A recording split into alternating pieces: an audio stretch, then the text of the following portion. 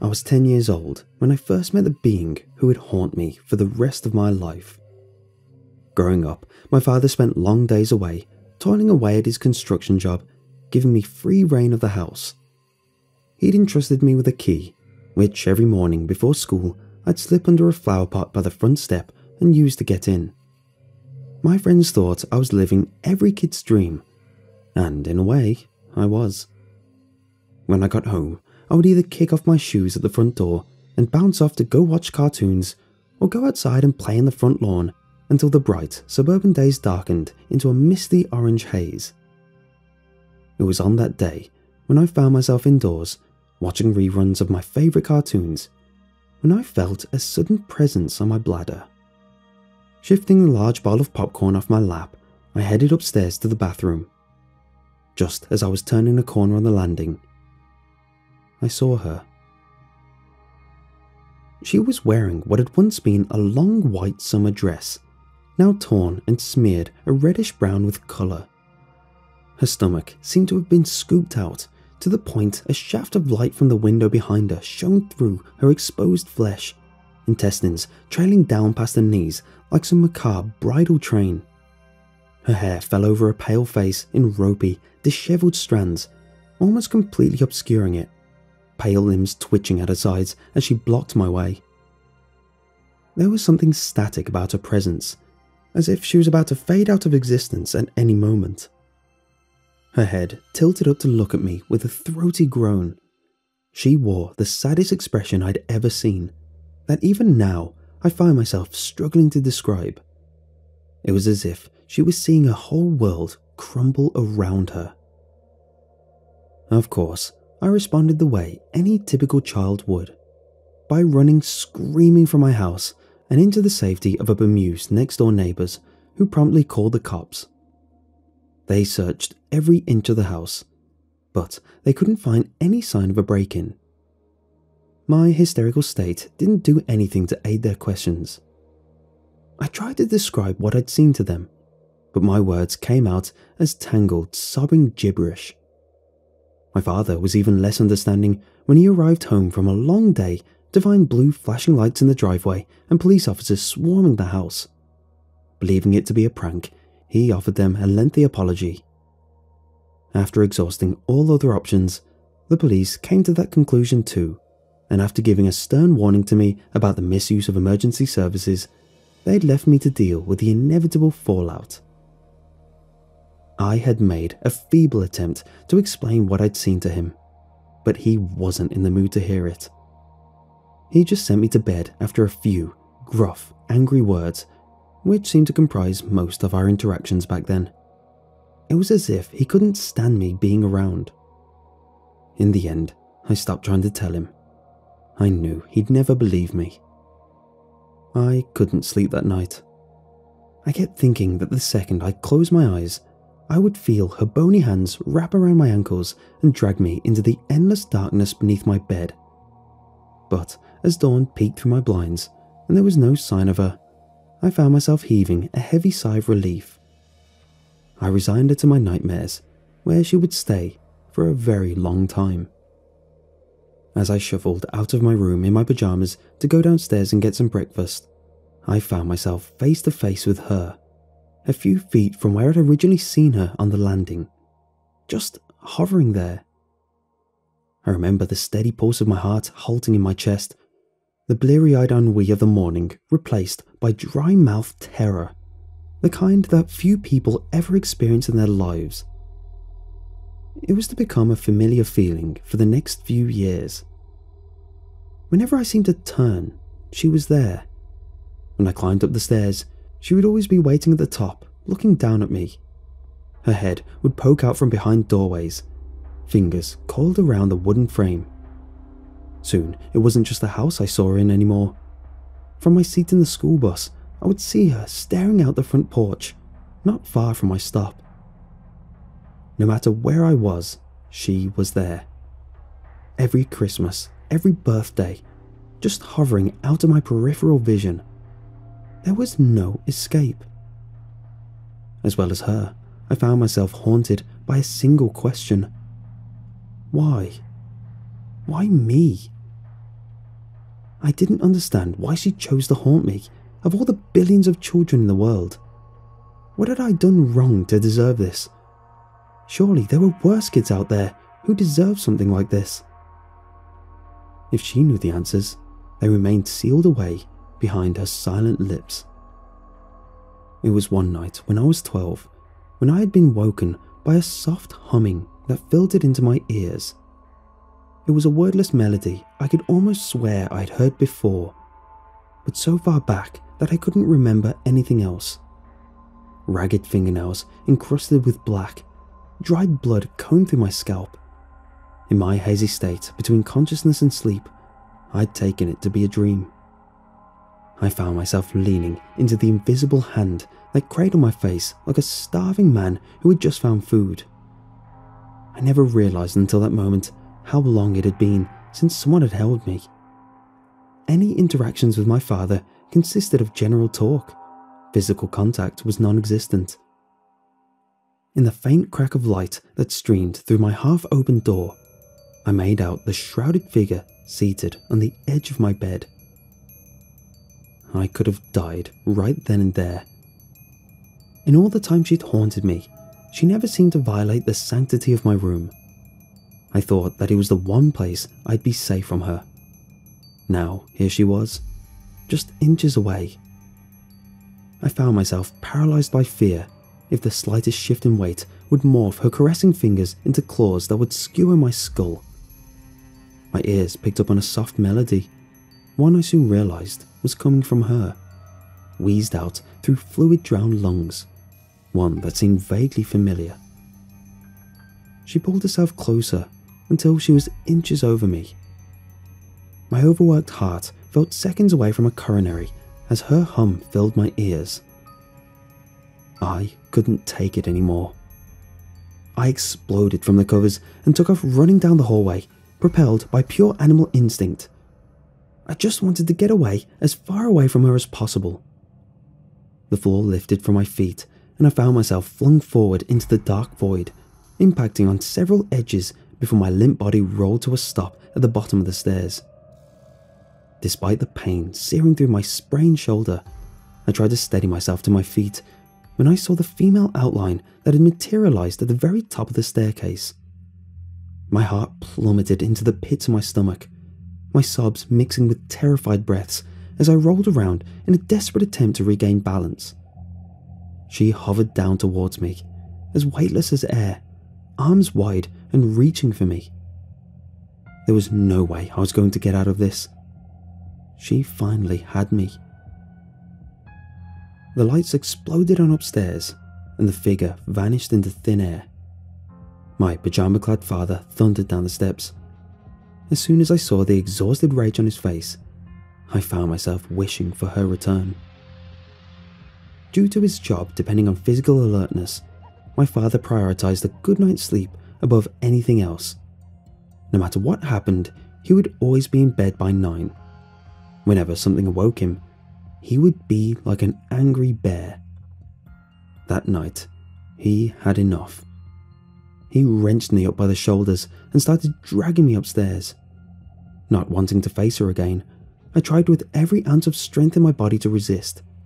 But with him being at least twice my weight and height, I was little more than air to him.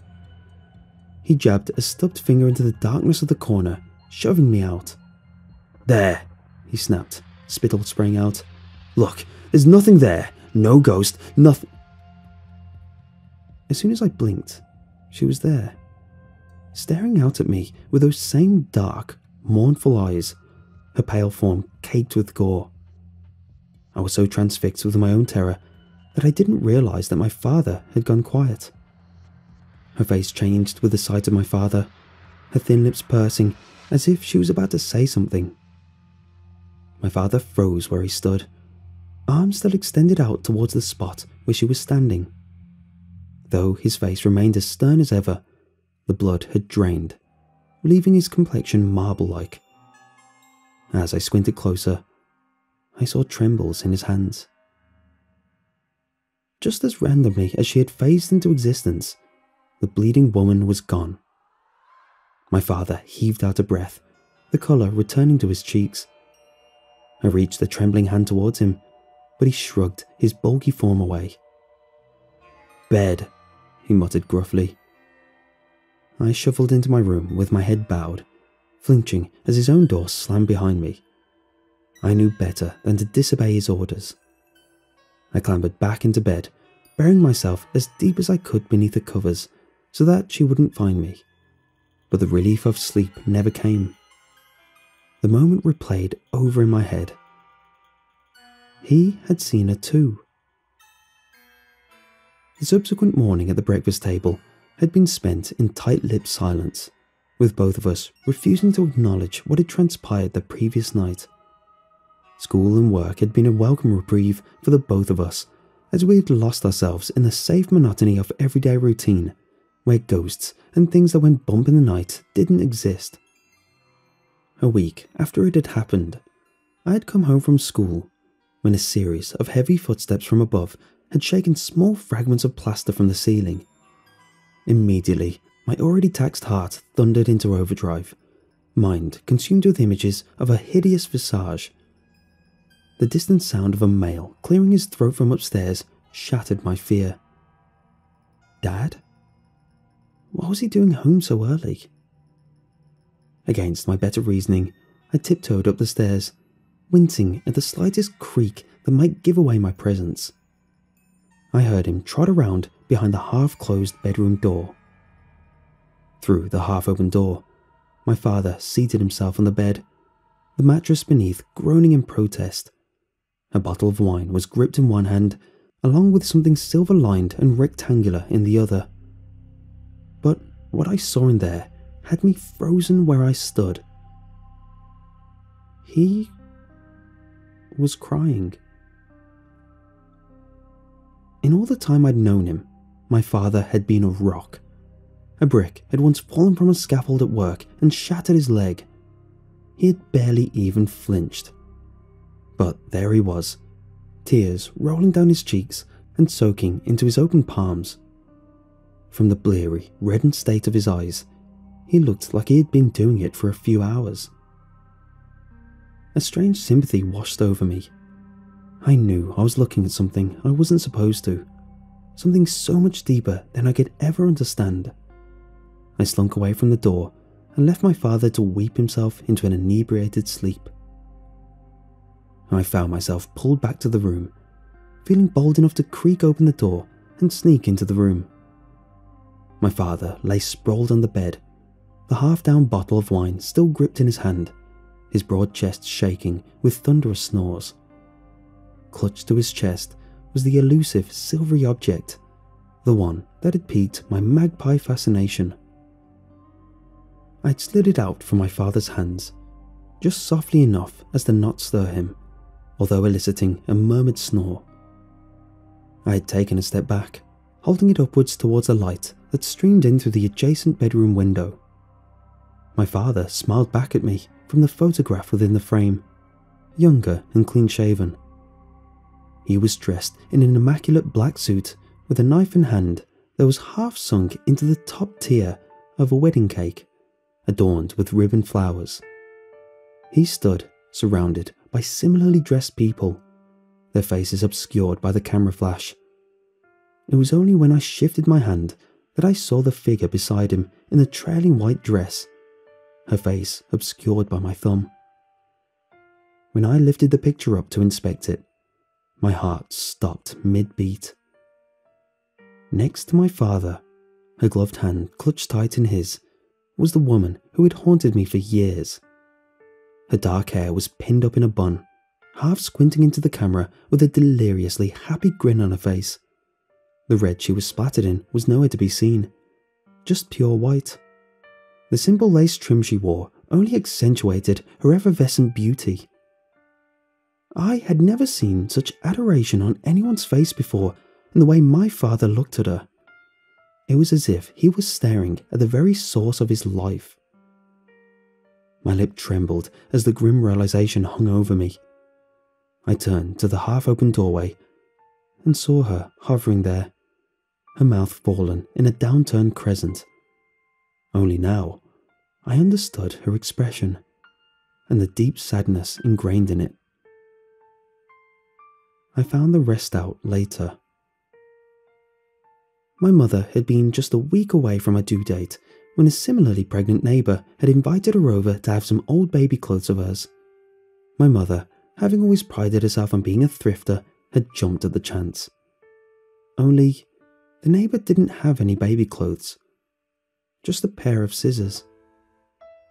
That same neighbour would turn up to the emergency ward 2 hours later with my bloodied newborn self in her arms, claiming to have given birth.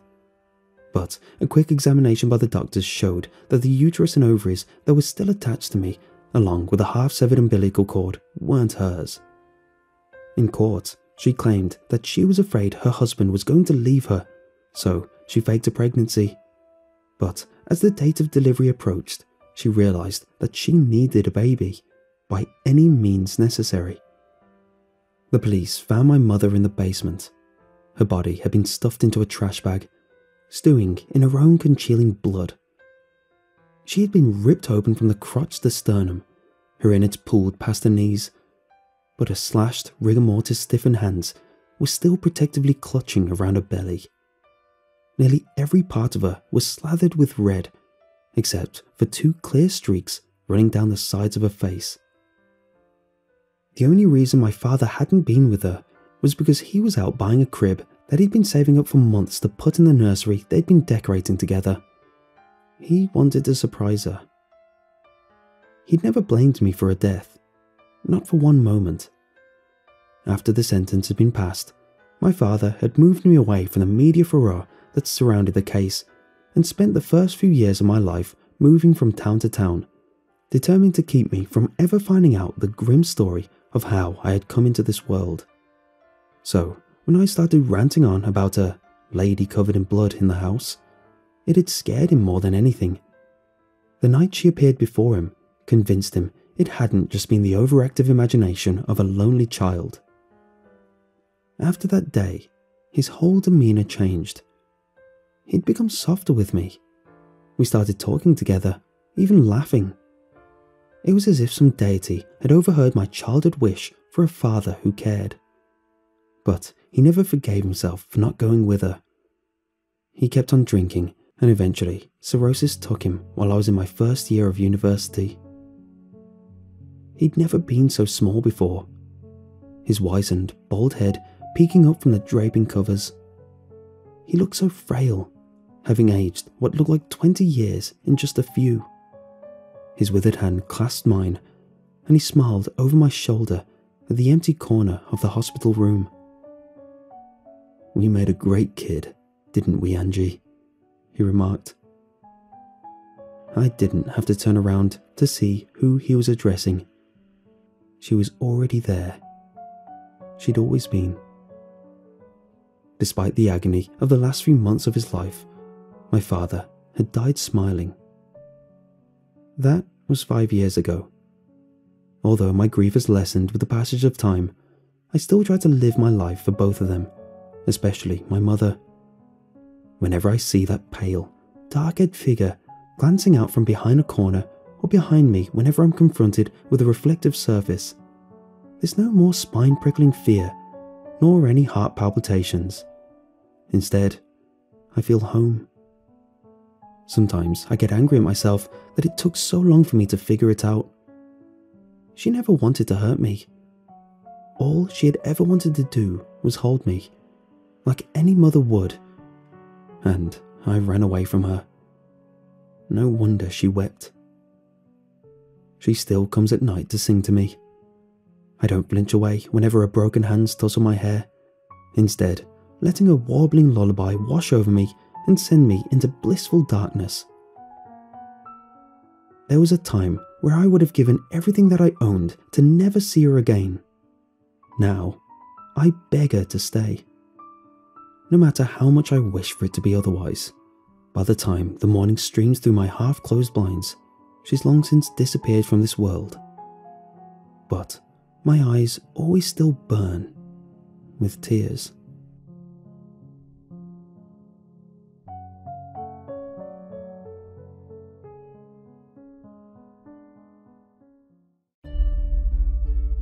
It was the same dream I've been having for years. the rain pelting off the top of my Honda, the darkness around my headlights as black as ink, the ZZ Top song still playing from the speakers, the mansion on the hill still occupied with a single lit window. I was too terrified to comprehend what had happened, what was around me. Normally, that would be the part where I slung open the door and got out. But this particular dream ended as soon as I engaged the door handle. I found myself waking up with a headache, similar to a dull throb that trailed a night of drinking. Only, I hadn't had a drop in years. It wasn't my sight that first alerted me to the foreign atmosphere. My skin felt fuzzy. It tickled even. I lay prone on the thick, beige carpet of a room. The walls were painted lilac and were bare. This was not my room. Through my headache fog, I spotted a door and tried to get up. Once on my haunches, I took in the rest. Above was a simple ceiling fan. On one wall was a window with thick blackout curtains closed shut. In a far corner stood a massive stuffed animal in an orange jumpsuit. Next to that was a tall dresser. Closer to me was a nightstand with an unopened bottle of bourbon on top. Opposite the nightstand was a twin-sized bed adorned with a thick comforter and a mound of colourful throw pillows. I couldn't remember where I was or how I'd gotten there. Nothing was familiar. I used the wall for stability and rose to my feet when the mound of pillows started to move. Out from the comforter slipped a man. He rolled off the bed and into the floor, moaning and clutching his salt and pepper hair. His headache must have been worse than mine. I retreated to the door. The knob refused to twist, so I pulled the door with all my might. The door didn't budge. During my efforts, the man had found his composure and grew startled upon the sight of me. "What the hell is this?"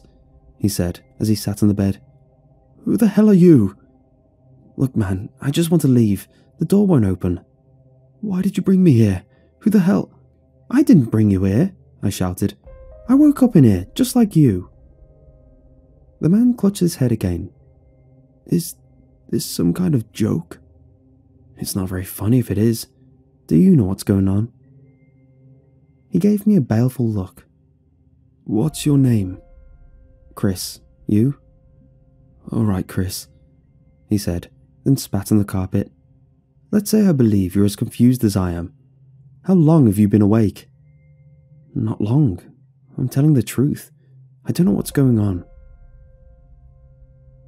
The man looked away and looked in the room as I had. Only, his expression was more emotional, giving away his misgivings about the place. His head pivoted from side to side, his breathing sped up, eyes swelling with tears. The man was rugged, muscles under tanned skin, a pack-a-day smoker voice. It's strange that a man this burly would get flustered so easily. "The door's locked, but maybe we can get out through the window." He cut his eyes to me, wiping his wet cheeks. "Who the hell are you?" "I told you, my name is Chris." "No, I mean, who are you? How do you know me?" "I've never seen you before, man, honest." The man rose from the bed and approached me. His eyes were pale, and a thin scar went from his chin to his throat. It was only after he turned away to fidget with the doorknob did I see how large the man really was. The stranger could easily overpower me. My confusion of the situation had turned into fear. "Damn," he said after no luck with the door. He went to the window and drew open the thick curtains. "What the hell?" Daylight had been replaced with pitted concrete. There wasn't even glass for a window. The man and I stared at the grey rectangle for a while, dumbfounded. Whoever put us in the room wanted us to stay there. After some deliberation, we tried 3 attempts at freedom. First, we took turns slamming our shoulders and feet into the door to no avail. Next, the man tapped around for studs in the walls, but when nothing sounded promising, he tried to punch through. However, the walls were solid wood, so his knuckles started to bleed. The last attempt unsettled me the most, as it displayed my roommate's sheer strength. He lifted me above his head while I punched the ceiling for weak spots. In the end, we were still trapped, both of us mending bloody knuckles. We decided to ponder some more. "Know anything about that teddy bear?" I asked. "Looks like it did a stint in prison," the man said with a chuckle. "How so?" "That orange jumpsuit, prison attire." "None of this makes sense. We need some time to think." "Seems we have all the time in the world, buddy." I paced around the room and leafed through possible reasons for our capture, ricocheting ideas off one another to think of a solution to the problem. I didn't know the man. The room was unfamiliar to me. Whoever put me in here did so with cruel intent. After a few minutes, the man sat on the bed and I slumped down by the front door. When I did, I heard a crinkle. "Check your pockets," I said, and fished out a scrap of paper from my own. He did the same and found the same. Both scraps in a verbiage of font style. I read it aloud. "It cuts the air, gives more comfort than shade, and it does all of this with a spin of a blade." "A riddle?" the man asked incredulously. "So, this is a bloody joke." I mulled it over in my mind before figuring it out. The man must have done the same, because we looked up at the same time. He stood on the bed, his boots lost in the thick rolls of fabric, and tried to rip the ceiling fan from its brackets. Like the door, it didn't budge. "Try the blades," I said. He wiped his hand along the top of each blade. Dust fell like snow with each wipe, but on the last blade, a scrap of paper fell. I fetched it and read it aloud. "A bottle of brown may turn the night red. 2 drunks under watch, but only one fled." The man spoke to me, but I wasn't paying him attention. Could the riddle mean what I thought? I looked at the scrap of paper, tracing the words with my eyes and memory, reciting the riddle in my head, before stuffing it in the pocket with my other. "What?" I asked. "Sorry, I didn't hear you." I said the answer to that riddle is simple too. The bottle of bourbon had already been lifted from the nightstand and was being uncorked with ease. He tipped the bottle back and pursed his lips. "Wait!" I shouted. "What?" "It could be, I don't know, poison or something." He smelt it, shrugged. "It's all poison." He took a long pull and his face puckered when the bottle was lifted from his mouth. He preferred it to me, but I shook my head. "I don't drink." "You don't drink?" "Sober for years." "Ah," he said with a laugh. "A married man?" "No, I'm not married. Sobriety is a personal choice. I got carried away for a while, so I stopped." He took another long pull and set the bottle back on the nightstand. "Boozing is a personal choice for me too, Chris. Well, it was. Before... never mind. What the hell are we going to do now?" I stepped around the bed and picked up the bottle. I was investigating for anything noteworthy on the Wild Turkey label when the man introduced himself. "I'm Anson, by the way. Sorry if I was being such a hard ass earlier."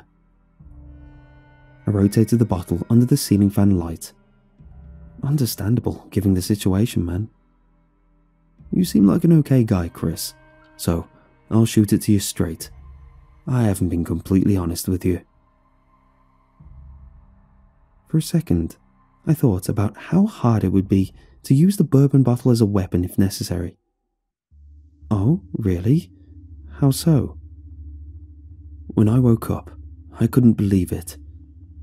He looked over the room again. "It's not exactly the same, but it's close." "I don't understand," I said, going back to my investigation of the label. "Whoever the hell put us in here must have some kind of vendetta against me. You see, this room looks eerily similar to my daughter's room." "Your daughter's room? Why would someone do that?"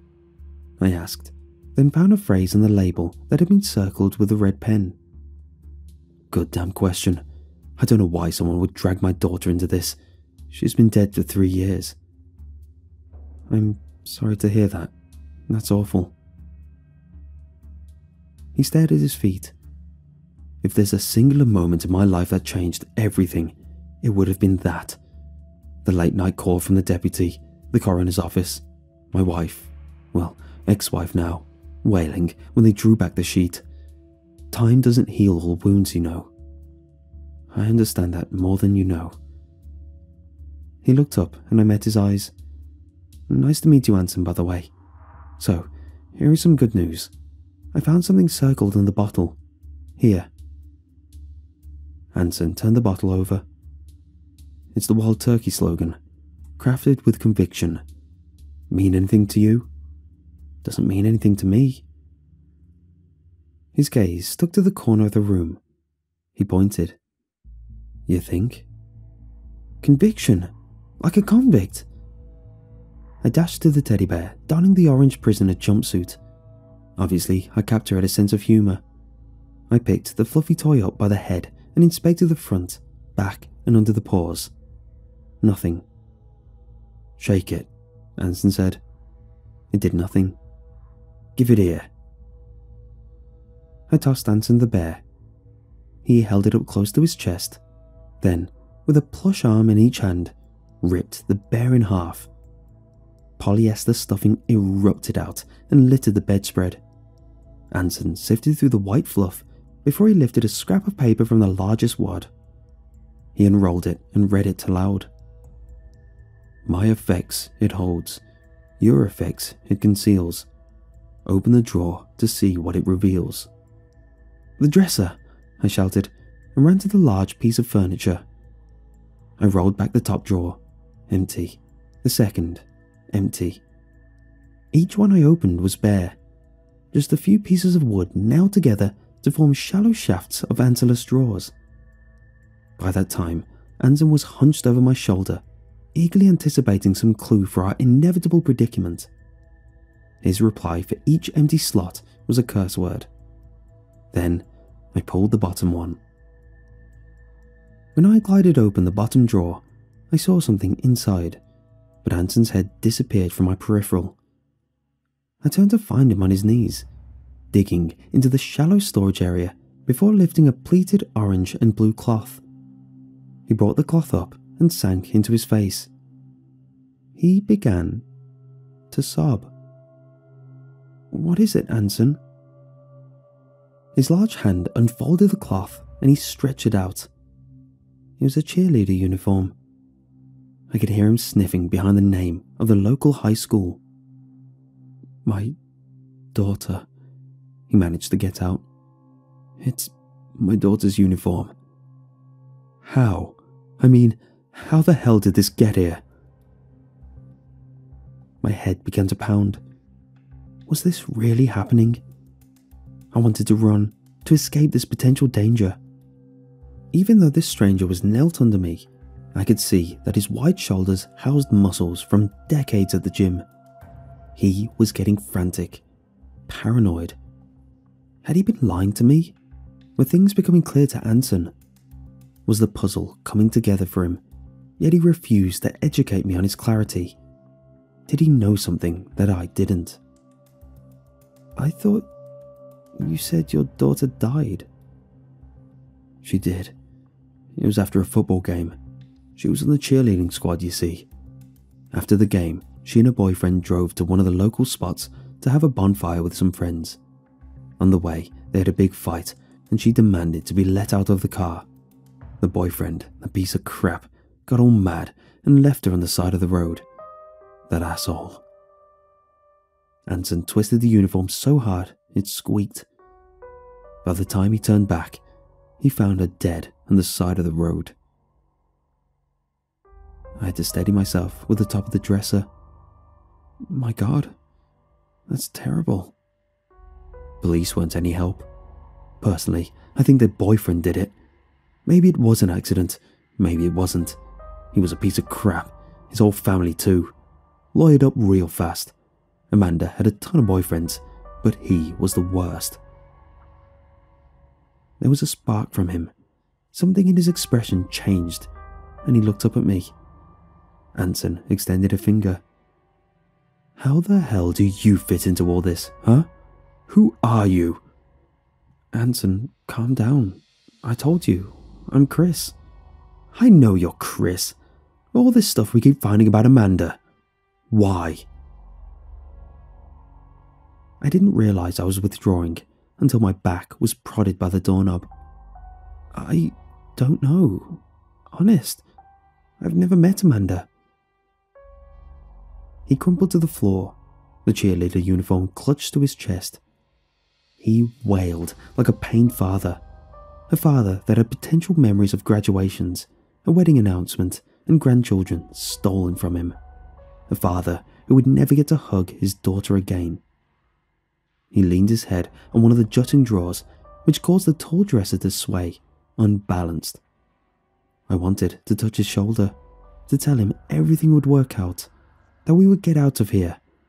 But I was too anxious, too expectant of him to lash out. Instead, I chose to comfort him in a more utilitarian way. "Anson, you need to keep going. Don't give up. We need to find the next riddle." The tension in his arms loosened. The sobs grew lighter. It was working. "You seem like a great father, Anson. I mean it. And Amanda would want you to keep fighting, right?" He blotted his eyes with the uniform and hugged it as if it was filled out by his daughter. He opened the skirt portion and inspected the inside of the uniform. Under the neckline, he snatched something, then brandished a strip of paper. He used a thick forearm to wipe away some tears, then read our next clue aloud. "Gather them for beauty, or plant a weary head, or perhaps they'll be a weapon for a fight instead." Anson rose to his feet and draped one curtain over his wrist. Beauty or weary head. Curtains can be pretty and can be used to darken a room. Agree? "Maybe," I said, searching around the room. "What about the bed?" He let go of the curtain and we ripped the comforter from the mattress, the throw pillows scattering on the carpet like dandelion seeds in the wind. We peeled off the remaining sheets and bundled them in the corner. Flipping the mattress was easy. Anson practically did it by himself. While he was using brute strength to rip a hole in the mattress fabric, I was corralling the box spring near the door. I too needed some room to start deconstructing. By the time we had finished, it looked as if an avalanche of cotton had spontaneously fallen from the ceiling. Banks of fluff piled against walls, broken pieces of wood and wire from the box spring littered the carpet. Strips of soft fabric were draped over wads of foam. Anson and I were exhausted, more so by the fact that our search ended without success. I crawled to my usual spot by the door while Anson collected the garish throw pillows and relaxed on them. He reached the nightstand and grabbed the bourbon. After a quick drink, he gave a little laugh. "Chris, I'm tired as hell." "Me too. My fingers are on fire and my arms feel like taffy." He grunted and his eyes went blank. "I swear to God, when I find out who did this, I'm gonna kill him." He looked at me when he said that. I was unsure if it was an accusatory glare or just a natural conversational eye contact. Either way, I knew by his tone he was serious.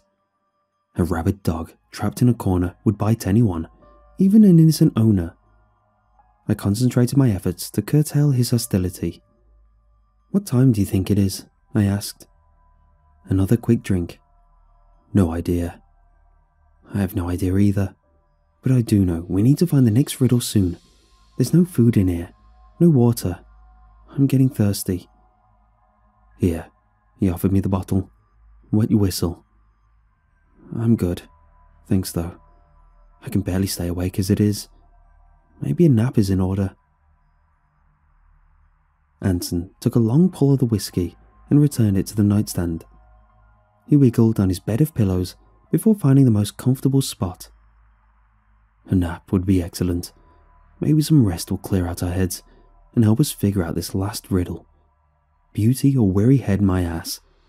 I'll just rest my weary head on these damn pillows. In a lightning strike of inspiration, we traded glances like we both struck oil at the same time. Anson rolled off the throw pillows, and I trudged over the foam and splinters to his makeshift bed. We used the broken timber to puncture the pillows one by one before ripping them into obscurity. I found the next scrap of paper hidden inside one of the red pillows. I read it aloud. Thick like grass, though it's not mowed. Worn like asphalt, though it's not road. Muffle screams and whispers, it does do. Litter and hair and dirt, it does accrue. I read it several times in a row, hoping the reiteration would bring more clarity. When I brought the paper down, I saw Anson was equally as perplexed. Perhaps it was the confusion, but without a word, we went back to our resting spots.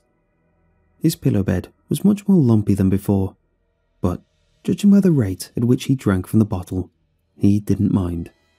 I was against the door, thinking about the riddle, about what was left in the room. Anson spoke first. This riddle is longer, harder too. I agree.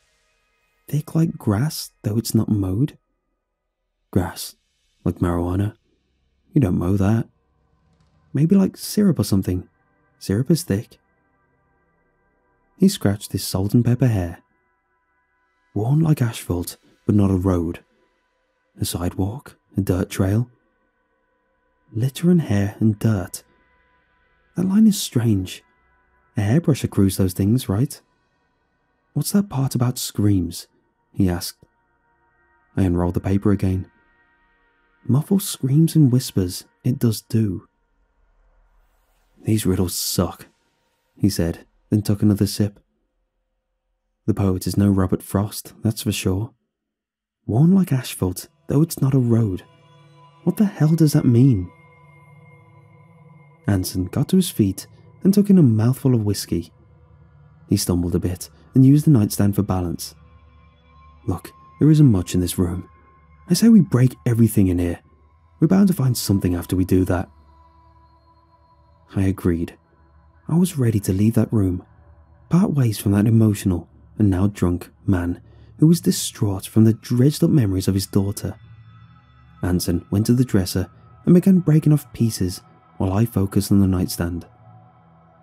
The stand was simple. I removed the drawer. Empty. I searched the underside, but there was no strip of paper, no additional clue, nothing that got us one step closer to liberty.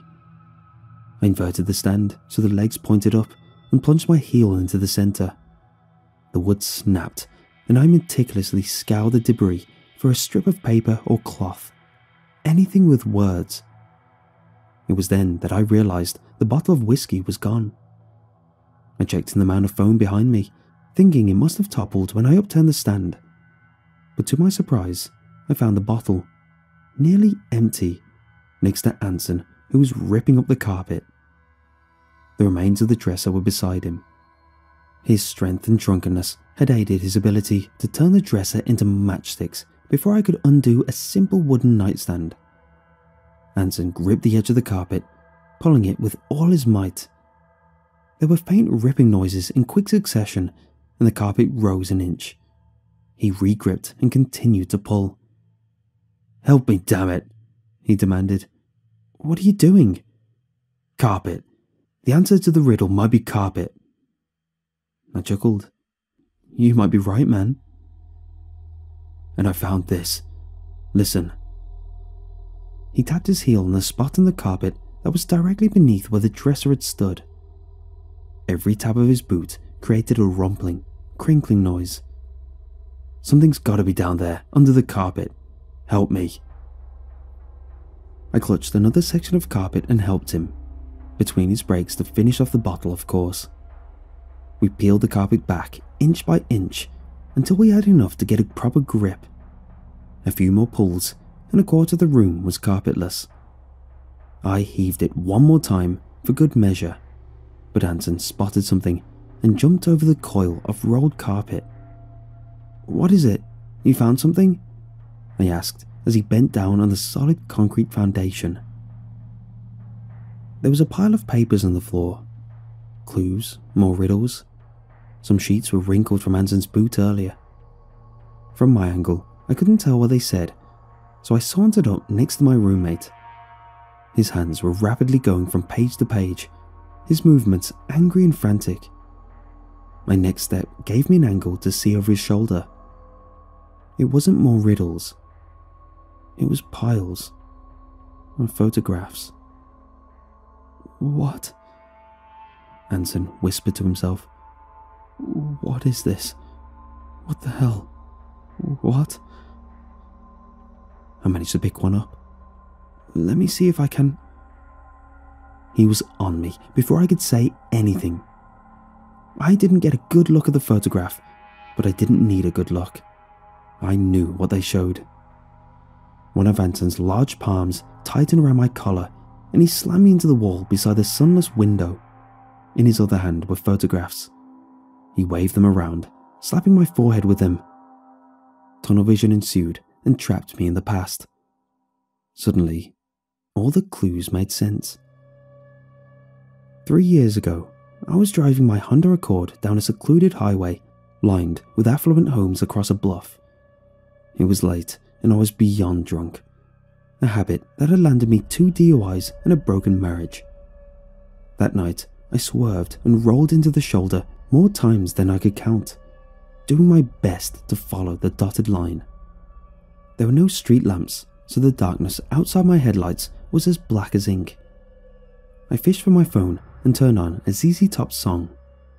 When it started to rain, the sober person would have slowed down, but in my state, with my faculties muted with alcohol and my adrenaline pumping from the music, I sped up.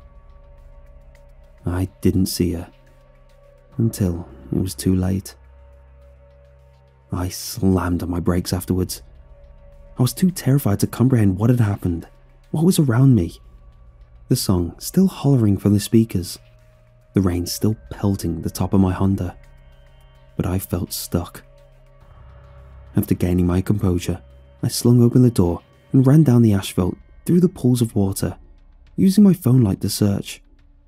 When I found her, it felt like a dream. She was beautiful and young. She was in a cheerleader uniform. There was rain-diluted blood all around.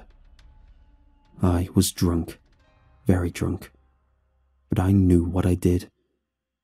The Wild Turkey bottle in my car had spilled all over my seat, so I grabbed the bottle and tossed it down the ravine.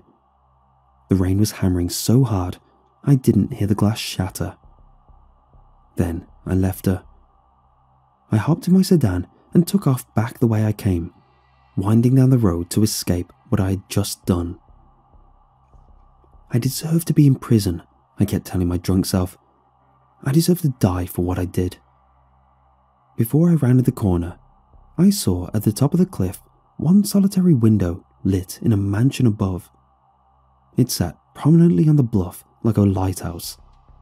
That mansion, that window. I always wondered if they witnessed what I did. And now, seeing that photo, that particular angle, I now know they not only witnessed it, but took detailed photos of the accident, clearly showing my car, the young, lifeless cheerleader, and my face. A face that Anson immediately recognized. I wanted to apologize, to tell Anson I'm sorry for killing his daughter. It was an accident. I wanted to ask him for forgiveness. None of this was possible because of his grip around my throat. Those tears were coming back, swelling in his eyes before spilling over angry red cheeks.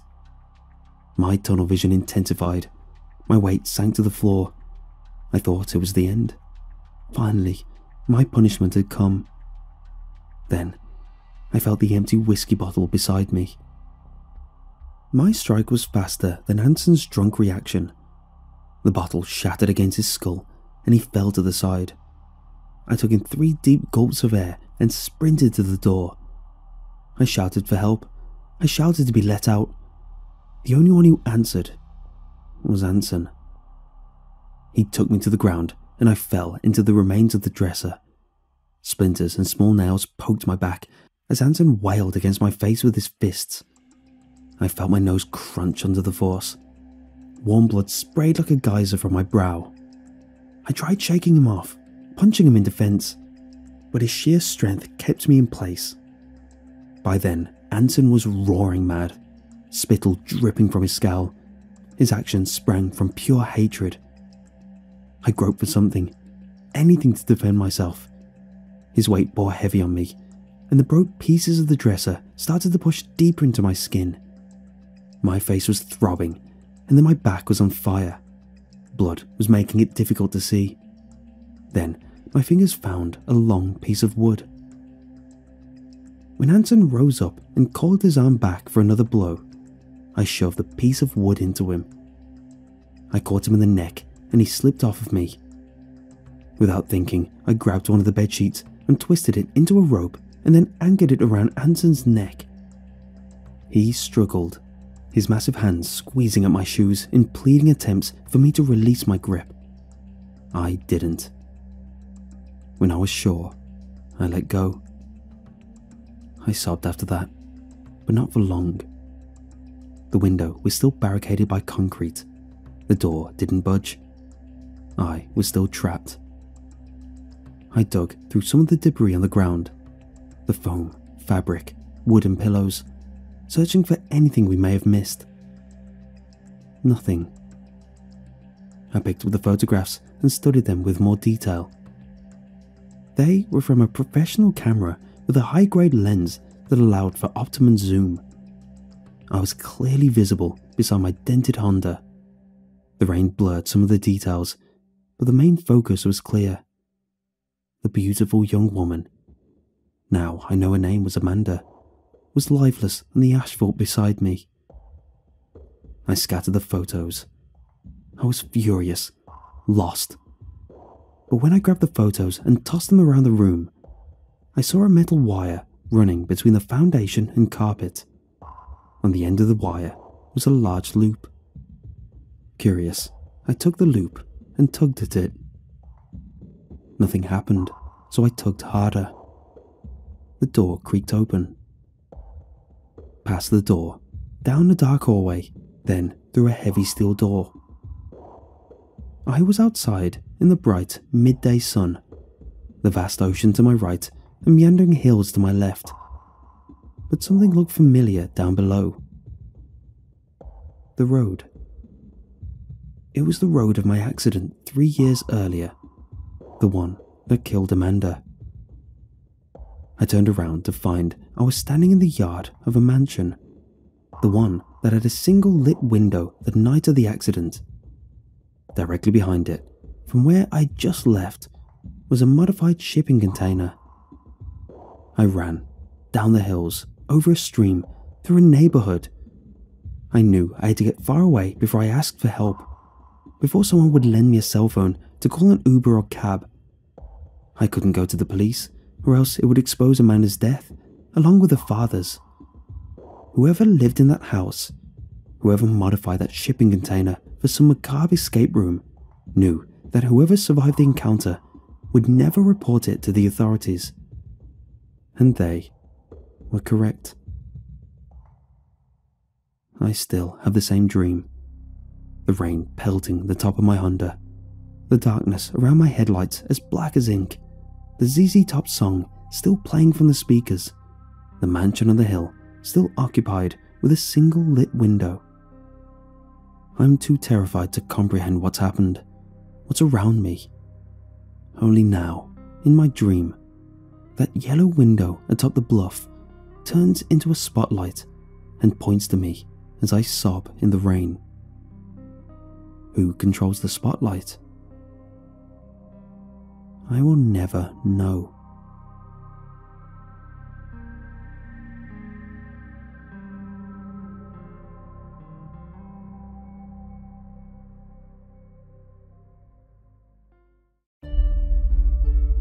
It occurs during periods of high stress from a lack of blood flow to the eyes. If you're lucky, you only get it in one eye, I get it in both. It can last anywhere from a few seconds to a few minutes. My life was the definition of high stress, and by doctor's orders, I needed to get out and relieve myself. That's how I met Roger and Ron. I'd always wanted to get on a boat, ever since I was a kid.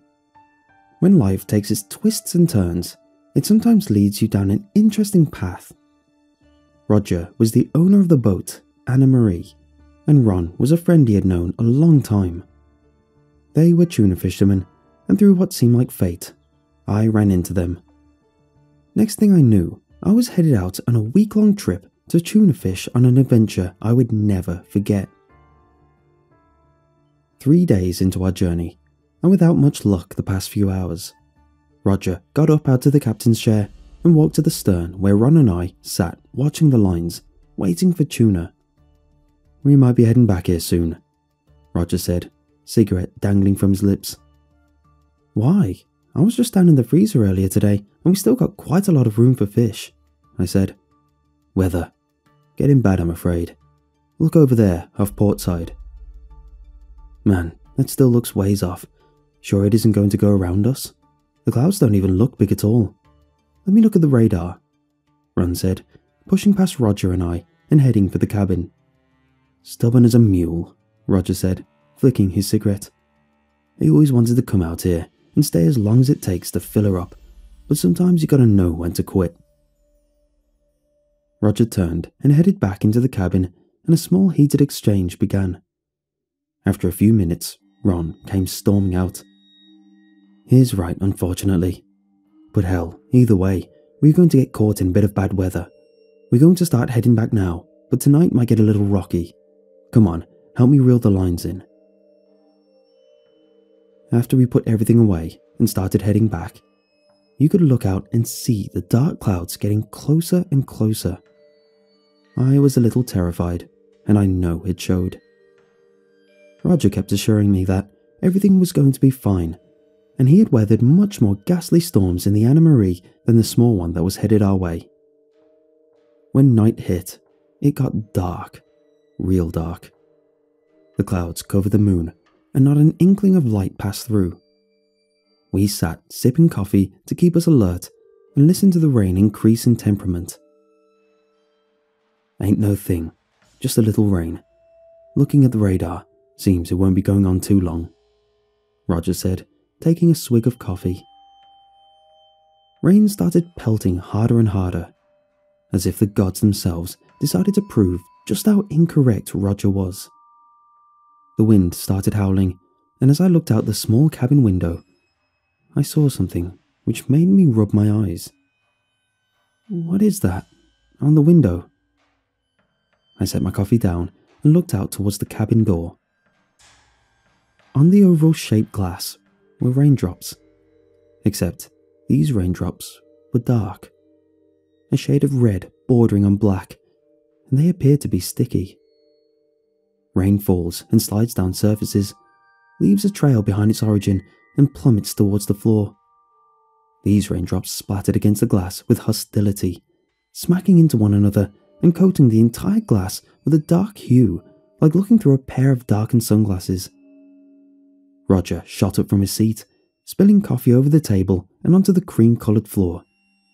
"Get away from there, now!" he shouted. Ron bolted up, and with more haste than I thought possible of him, turned off the lights in the cabin so we're in total darkness. "Get down, stay quiet, and don't make a noise.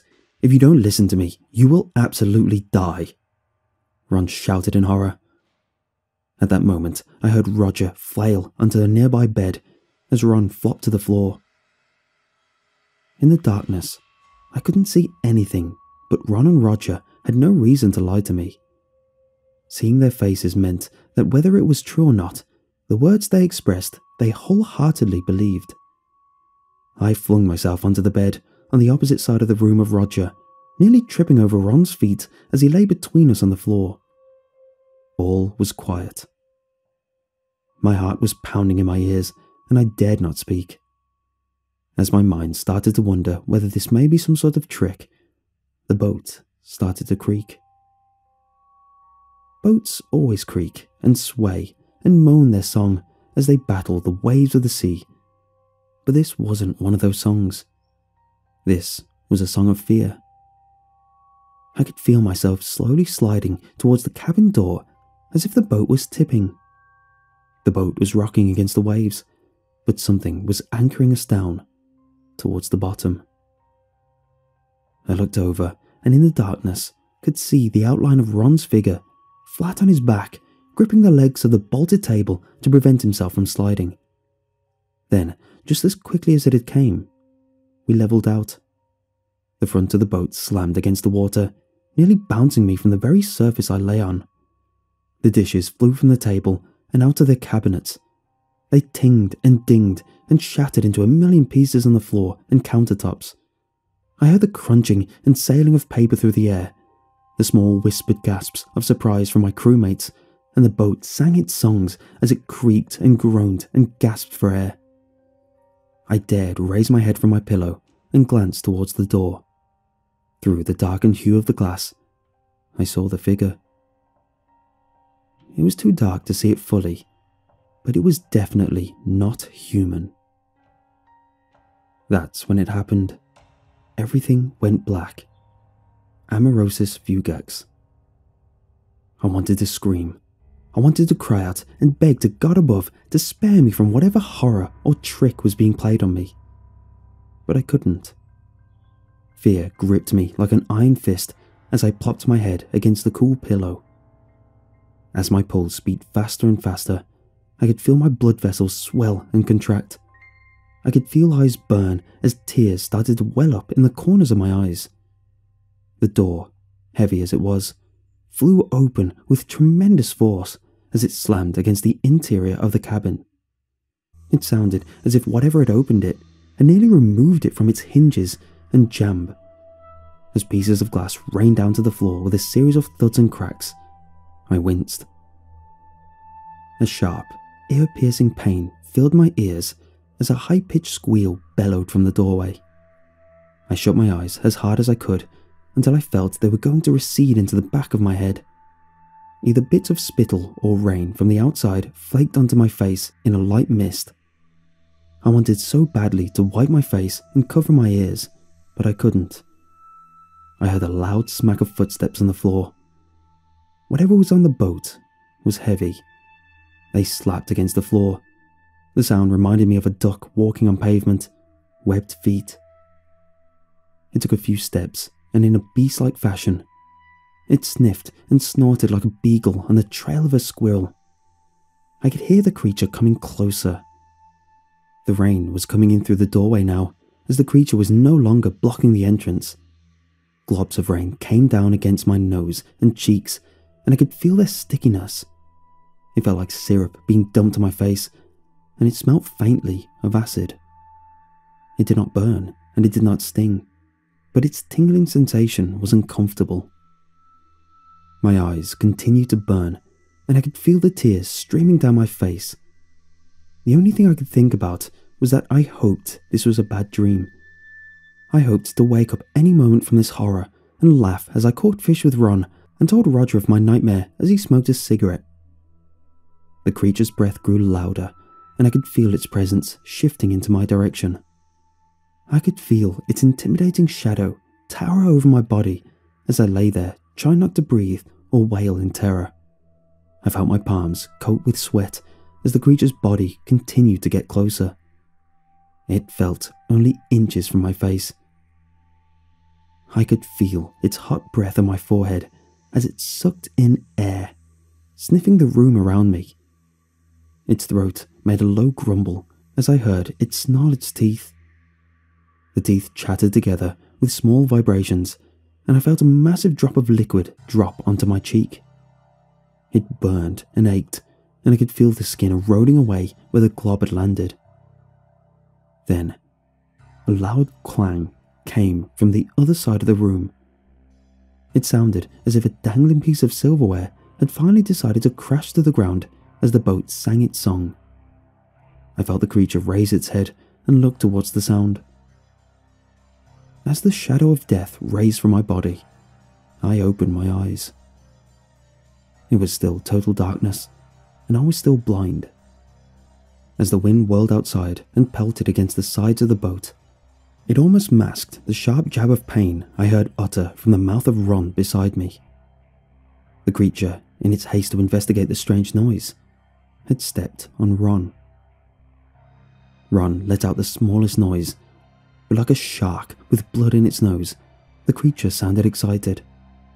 It chattered its teeth and let out another blood-curdling shriek that seemed to echo inside the small cabin.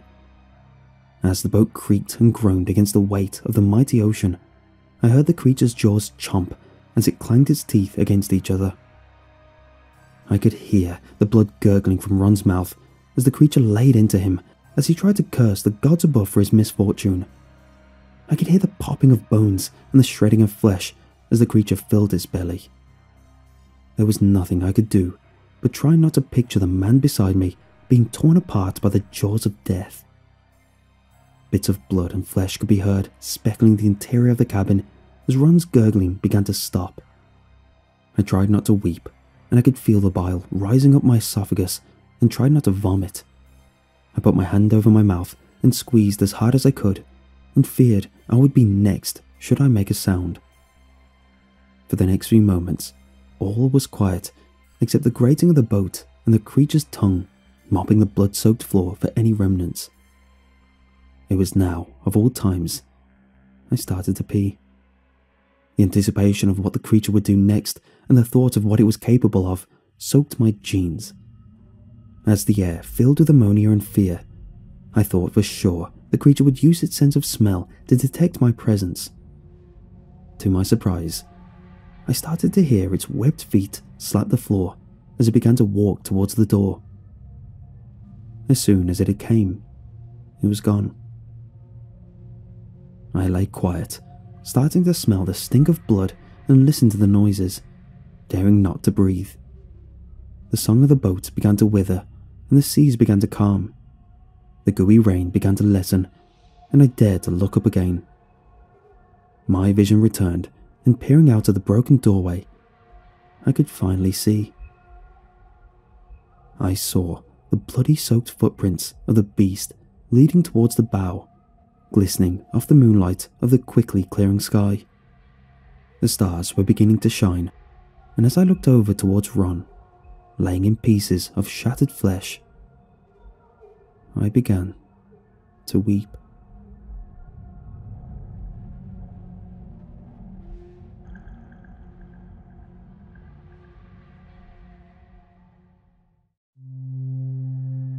I'm part of the United States Special Forces, the Green Berets, and have been for several years now. In my tenure, I've deployed multiple times to Afghanistan, Iraq, a few months in Syria, several African countries. I've been to all four corners of the globe, and I've seen my fair share of the good, the bad, and the ugly that comes from being part of SOCOM.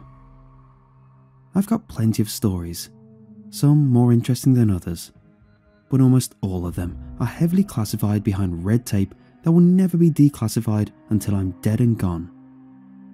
However, there was an incident a few nights ago that stuck out from all the others, mostly because one, unlike all of our other operations that took us to combat zones across the distant hemisphere, this one happened right at home in our own backyard.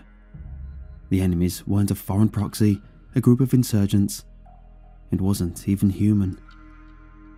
Stuff from that night is still weird, and it's not like Command is going to give us any answers.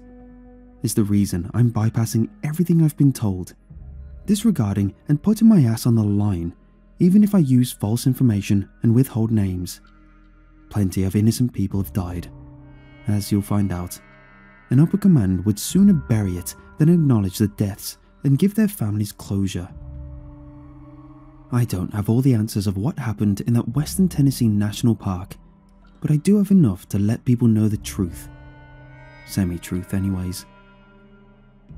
For safety and privacy purposes I stated previous, I'm withholding a lot of personal information such as names, exact locations, and unit information, referring to smaller stuff that I don't think even the scary 3-letter groups could really trace, even if they cared. I hope they don't. Like I said, I'm part of a SOCOM Green Beret A team. You all know who the Green Berets are. You should. My team is nicknamed Raider, a general theme in our company, naming things after warrior culture-esque terms. Raider, Artemis, Barbarian, Centurion, etc. It's a 10-man element. The team lead, a way too salty Georgian captain with a warrant officer, a medic, a comm sergeant, and 6 weapon sergeants. Our captain decided this way was best. Considering we're all in one piece after our last mission, he was right. Our weekend was calm and boring as we rotated on QRF, Quick Reaction Force, for the month. QRF means that if someone, somewhere, needs the green-eyed boogeymen of the Western world, we were ready to kit up and be there at a moment's notice. It just so happened, right when some of us were getting ready to head to the bar and have our 2 singular authorized beers of QRF month, we were called. When we raced back to our COP and got our stuff ready, the captain came with some surprising information.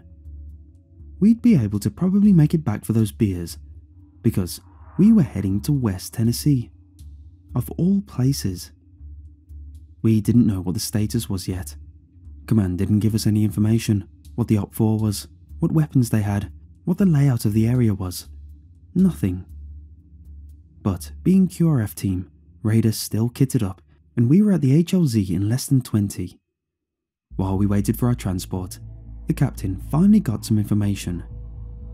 Apparently, a facility in the middle of uninhabited, restricted woods of a national park had activated a distress signal. The woods it was situated in was a large national park in, like I said, Western Tennessee, with a long history of disappearances on its now frequently closed and blocked off trails and campsites. This raised a few questions.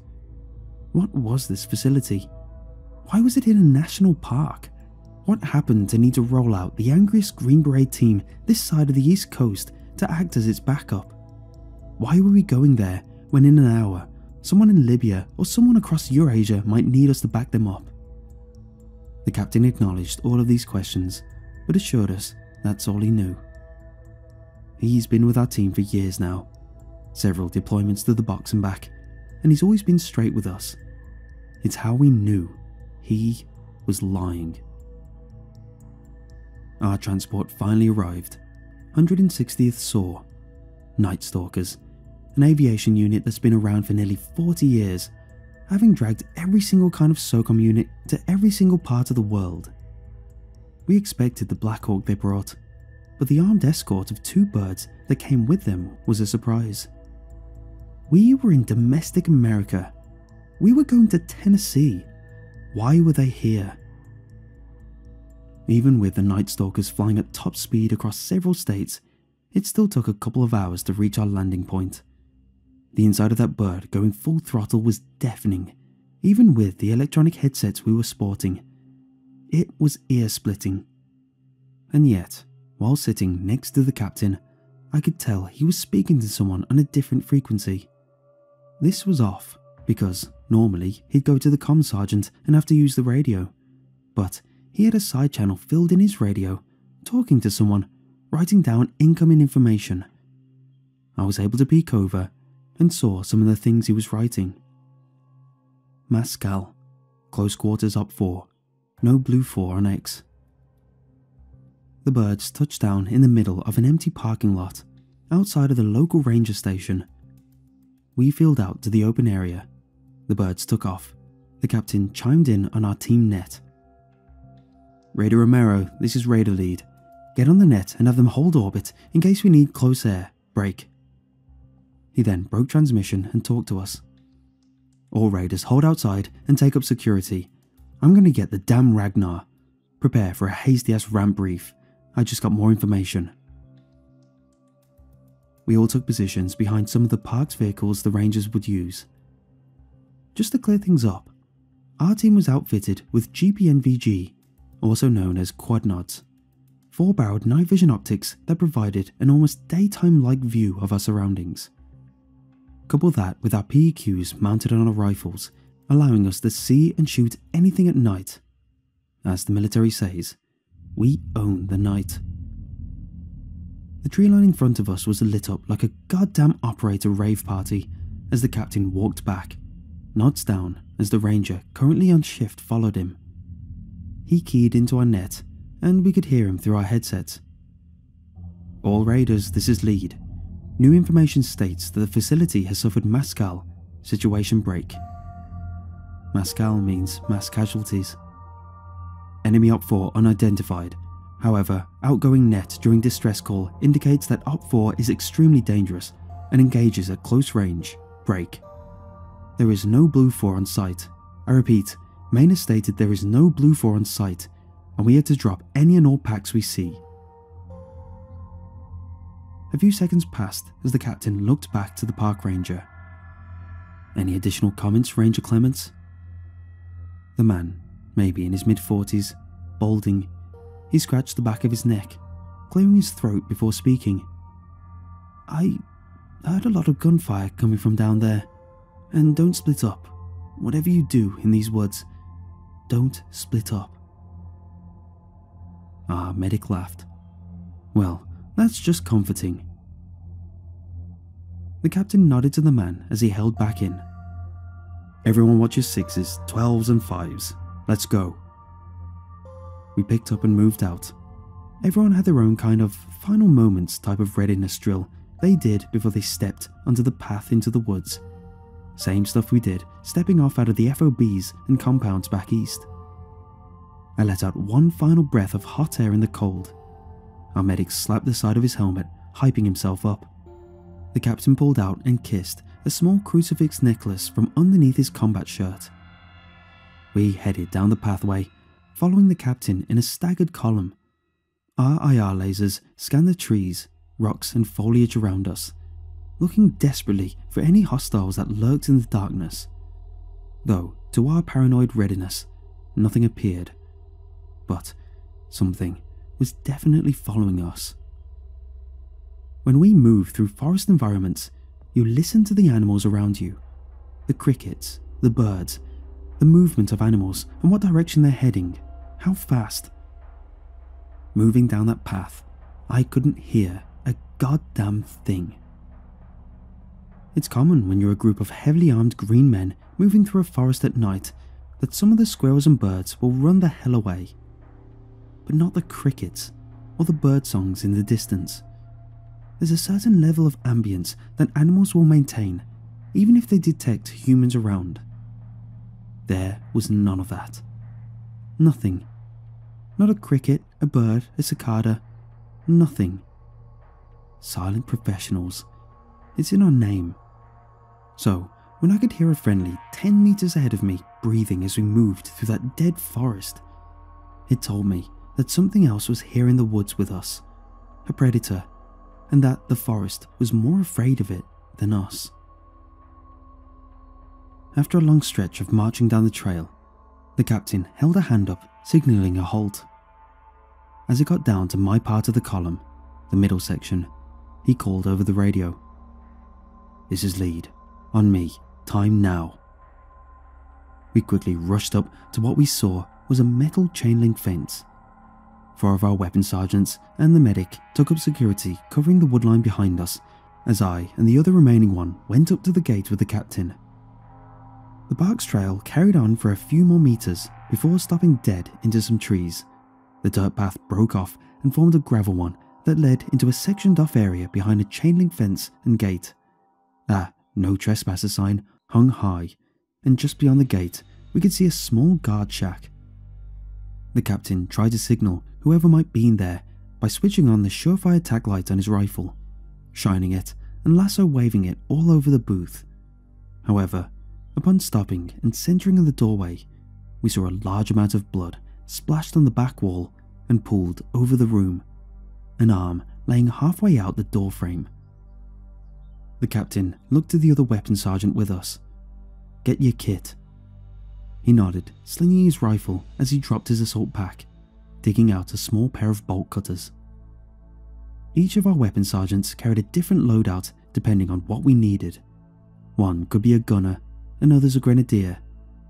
I can't name him, but breachman, as I guess I'll call him, always carried a breech kit, just in case. He walked over to the lock, but just as he got the blades of the cutter around the lock, we heard it. It sounded like it came from everywhere, and yet far away at the same time. Maybe it was the echo of the forest, or maybe something attributed to its abilities.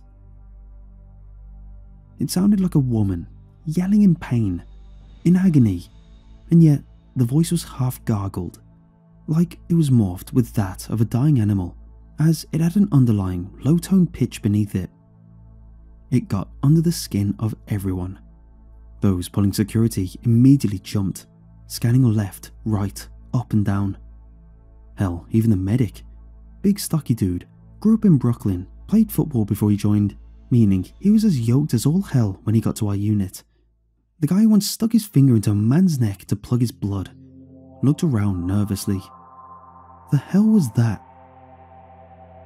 Our weapons sergeant with the M46 shook his head as he scanned the far-off terrain, muttering in a low voice.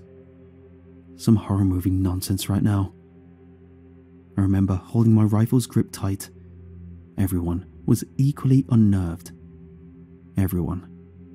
Except the captain. He just told us to press on.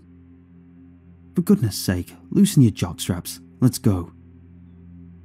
He snapped the lock off. Immediately, the captain and I moved in and cleared the small booth, as two more weapons sergeants and our medic took up covering down the gravel road.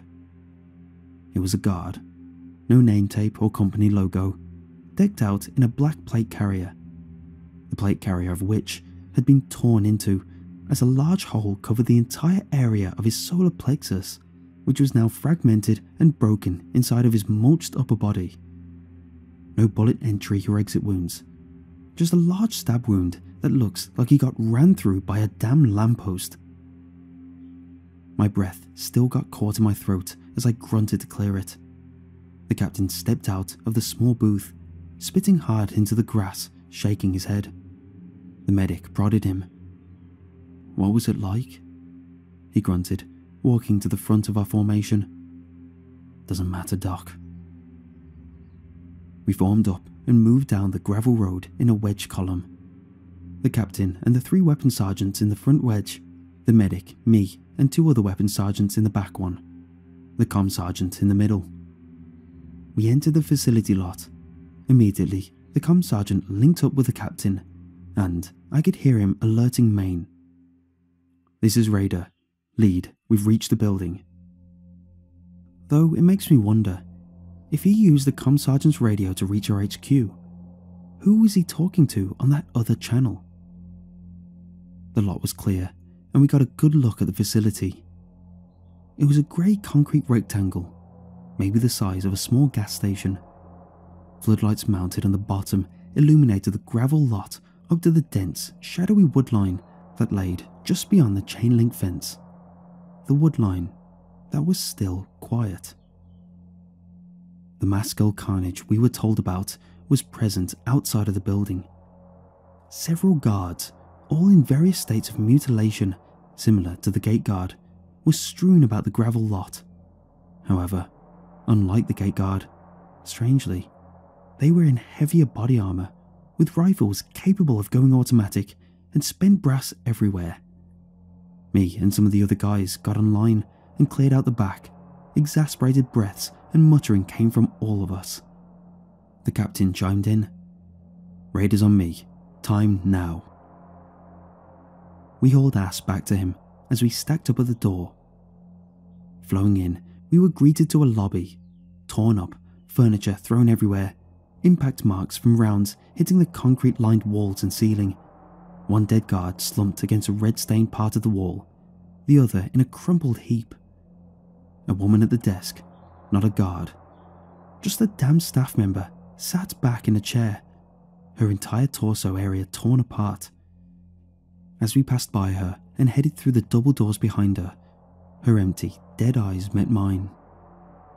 The comm sergeant eyed her as well as we moved for the door. "Sir, she was unarmed."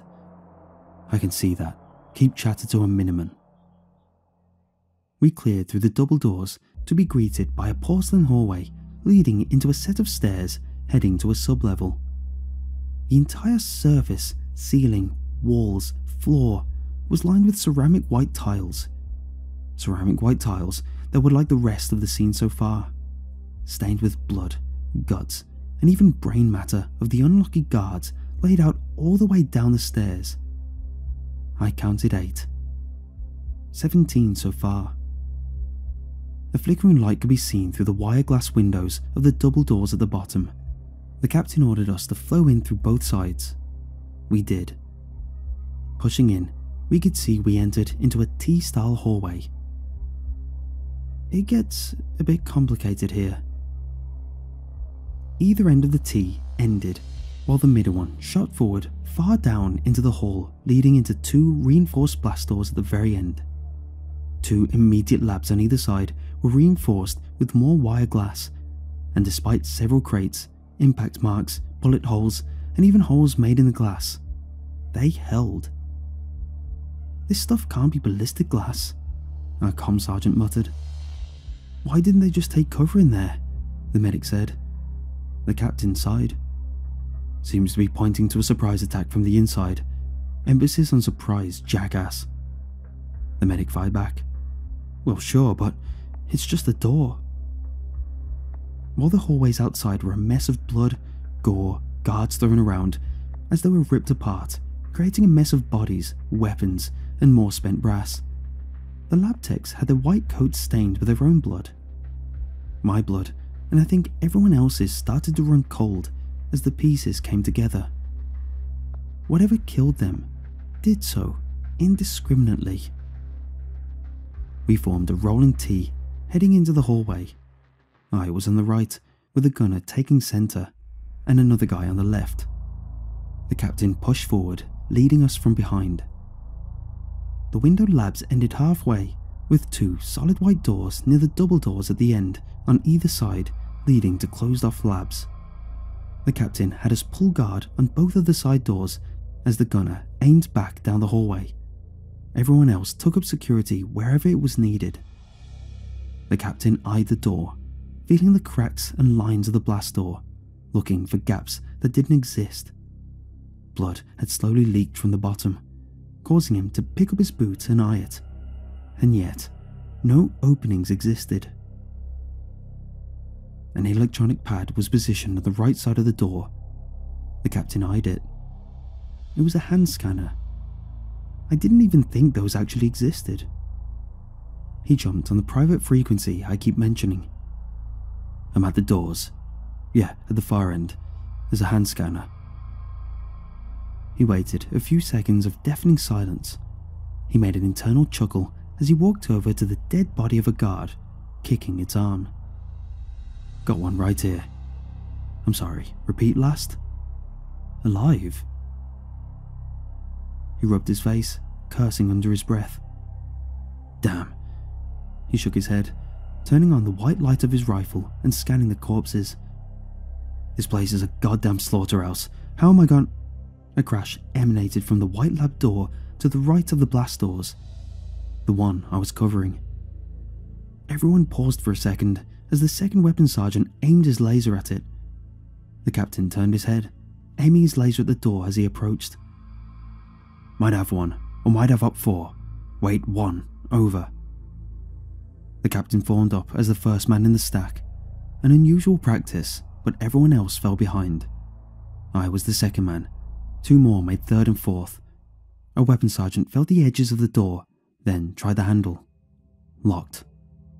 Him trying the handle must have alerted whatever was inside, because a voice bellowed out, I'm in here. Please, I'll let you in. Just don't shoot. The doorman looked at the captain, who nodded. Might have blue 4 inside. Stay sharp. Wait on me to fire. There wasn't supposed to be any blue 4 on site. The door's electronic lock opened. The doorman grabbed the handle and pulled it open as the 4 of us entered the room. We pushed through. The captain hooked left. I pushed forward. The other 2 followed one of us respectively. Our lasers entered the room and a pair of hands emerging from behind a lab table. please," the voice weakly shouted. The captain stormed over. "Hands, now! I'll shoot you. I swear to God if you don't put your goddamn hands up." As the person stood up, we saw the hands were connected to a scientist, possibly late 30s, stringy hair with circular glasses that flew off when the captain closed the distance, shoving him against a metal cabinet, spittle flying from the bearded mouth behind the NVGs as he barked at him. "ID, where is it? Show it!" The captain began roughly searching the lab tech as he pulled out his ID. He grabbed it, shoving him to the weapons sergeant on his side of the room. The lab tech was kicked down to his knees. The captain jumped back on the frequency. "I'm back. Possible Blue 4. Prepare for ID code." He read it off in phonetics before he got the response. He looked at the weapons sergeant guarding the lab tech. "Get his ass up." "Please, I don't know what's going on. I was just running some chemical tests. We've got to get out of here before..." The captain got in the man's face. "Shut up," he did. "You know what you've been doing. I know what you've been doing out here. Open them doors now." The man was shocked as the captain continued. "Open the damn doors now!" With a point from the captain, the weapons sergeant shoved the man forward into the doorframe. The man crumbled a little bit as the captain laughed. "Take your sweet time, Doctor. Let's go." I picked him up by his shirt collar and dragged him over to the blast doors. The captain pushed him out of my grip, shoving his face into the door. "Hand on the scanner, now!" As the captain grabbed the man by his wrist, the lab tech struggled to get free. "Please, I don't have access. I hurt my hand trying to hide. Let me go."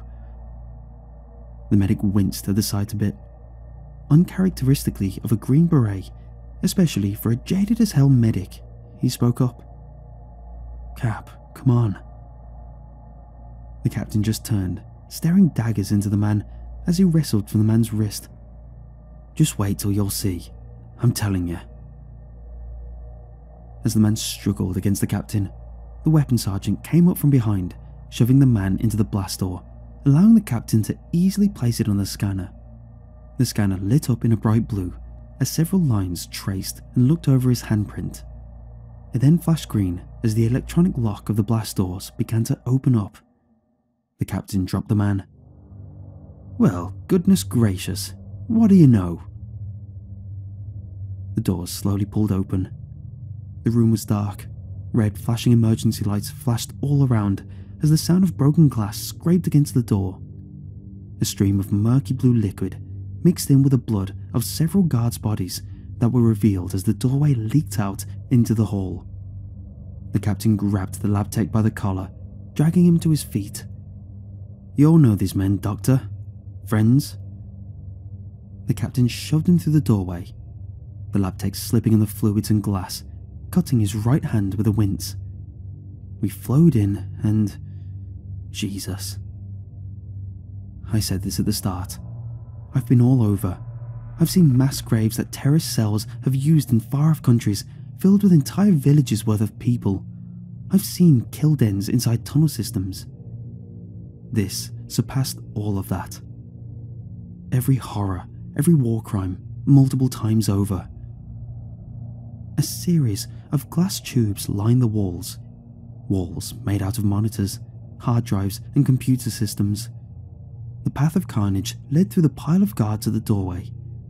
That makes 24 armed personnel that were taken out by something.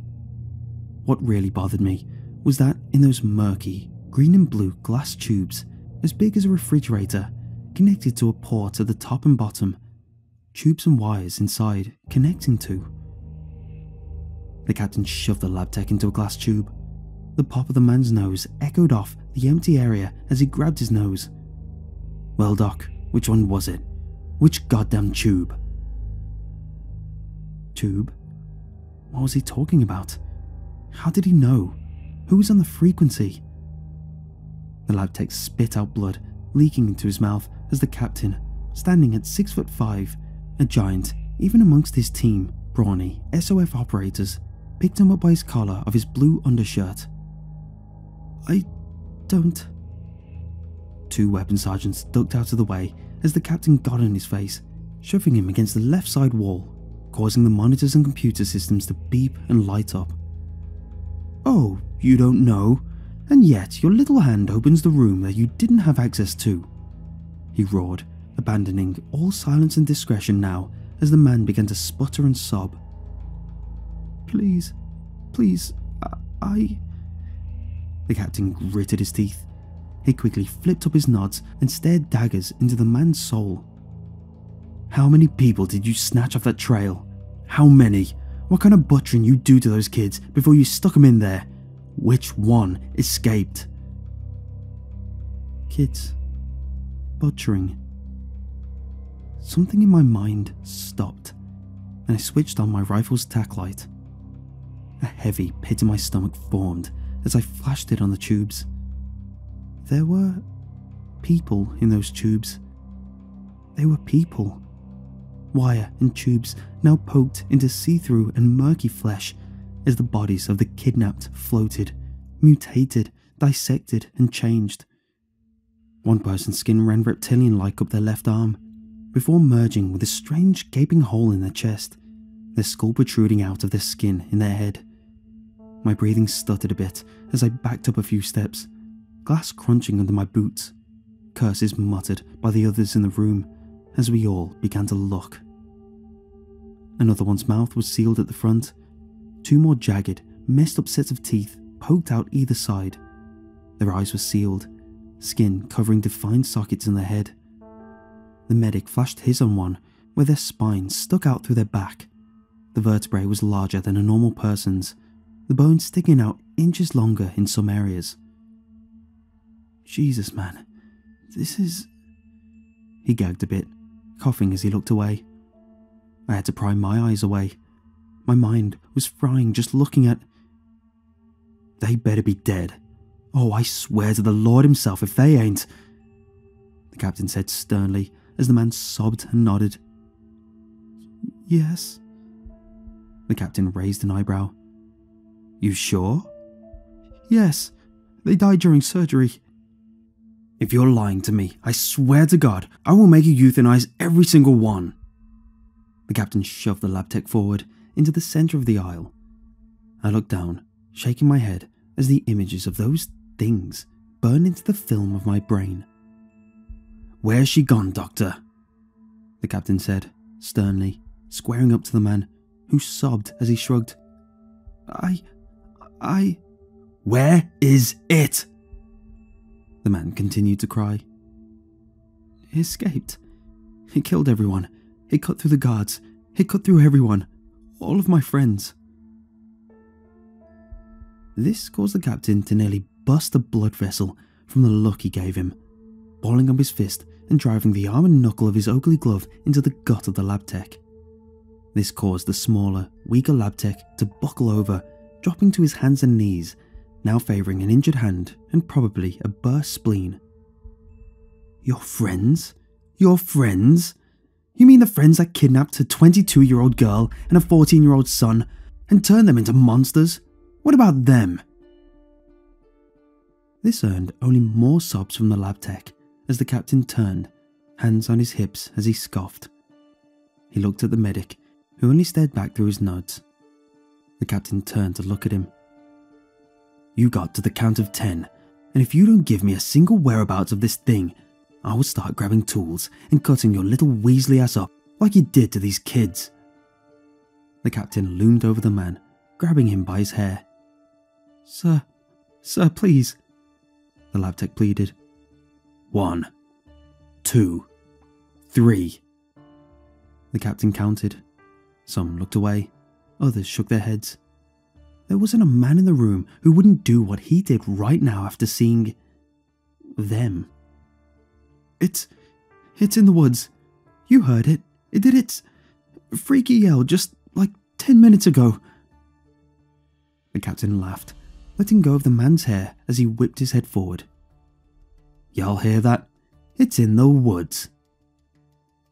He pulled out his M17, his 9mm sidearm, pulling the slide back a bit to make sure it was chambered. 4, 5, 6. The man stood up, and at this point, I kicked out his extended leg, dropping him back to his knees. The man looked at me, then at the captain. "You can't do this. This is illegal."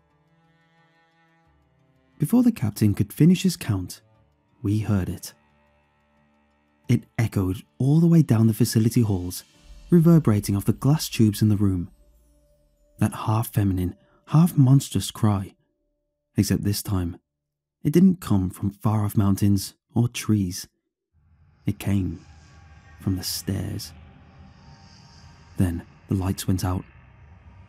I don't know if it was prior damage to the facility or electric works or something else, but they zapped out. The lights in the halls, the lights on the stairs, the lights in the room, the electronics, the lights in the tanks, all of it. It cried out again, and this time, I think I heard it say, "Help me." Anyone who had their nods up flicked them down. All of us trained our lasers down the dark hall beyond the door. The slight shakiness of all the green lasers told the same stories.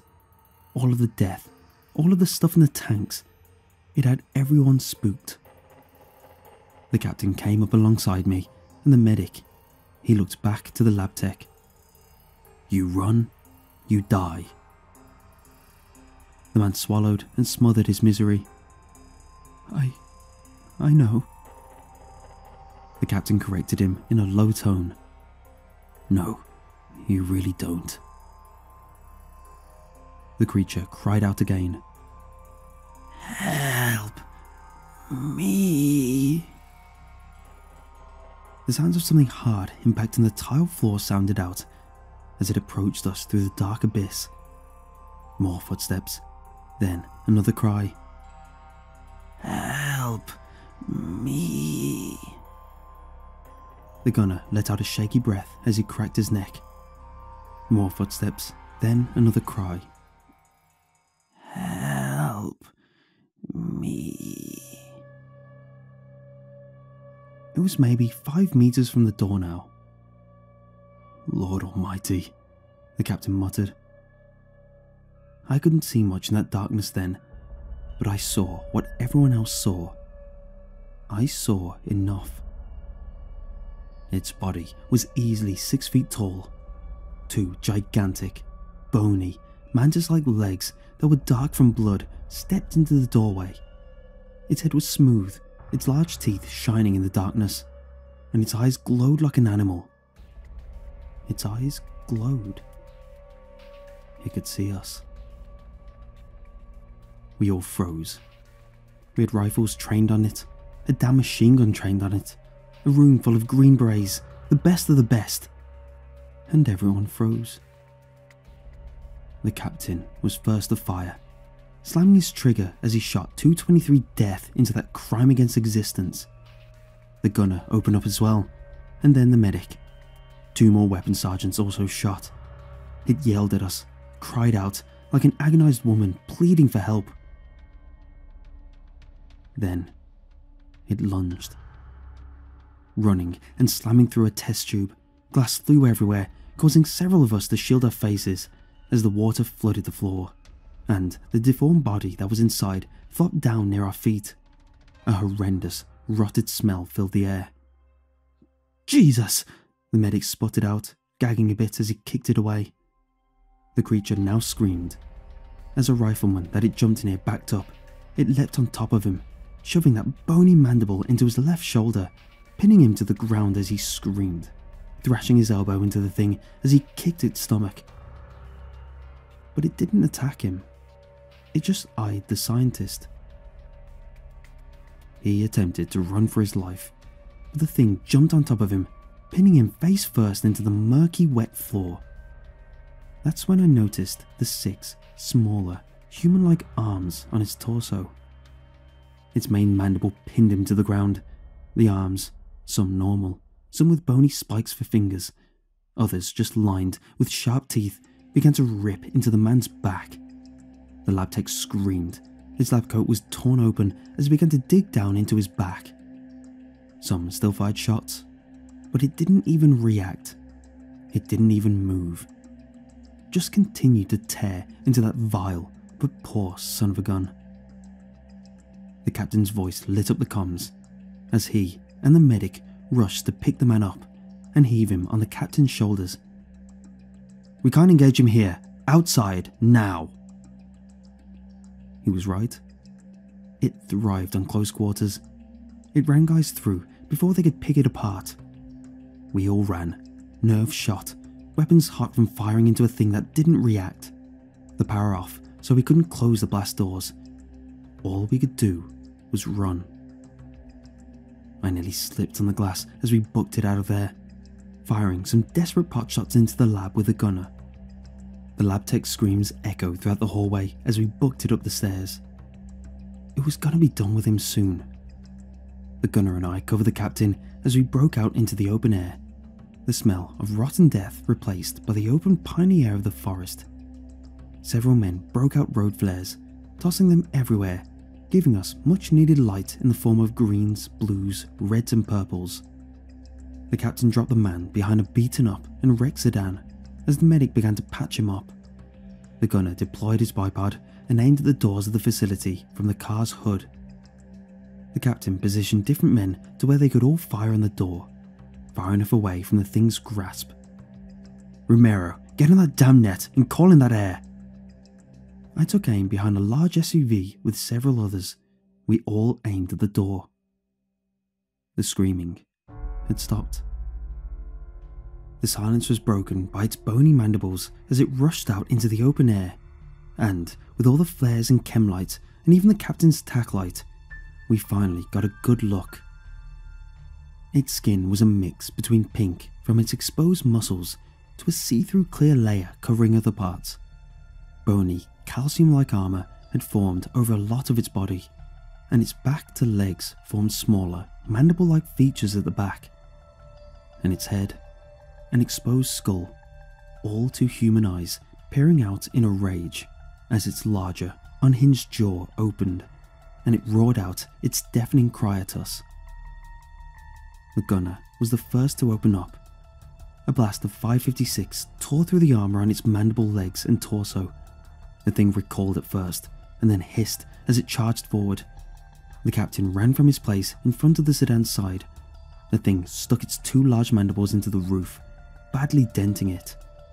The medic quickly covered the wounded weapons sergeant, shielding him as the thing peered down at the two. The captain quickly got its attention, aiming fire at the back of its head. It roared with a vengeance as it charged at the captain. He fell back to the sedan, running out of our line of fire as the thing barreled towards us. The thing stuck a mandible inside the hood, impaling it, and then another just to my left. I circled around and behind it as I fired.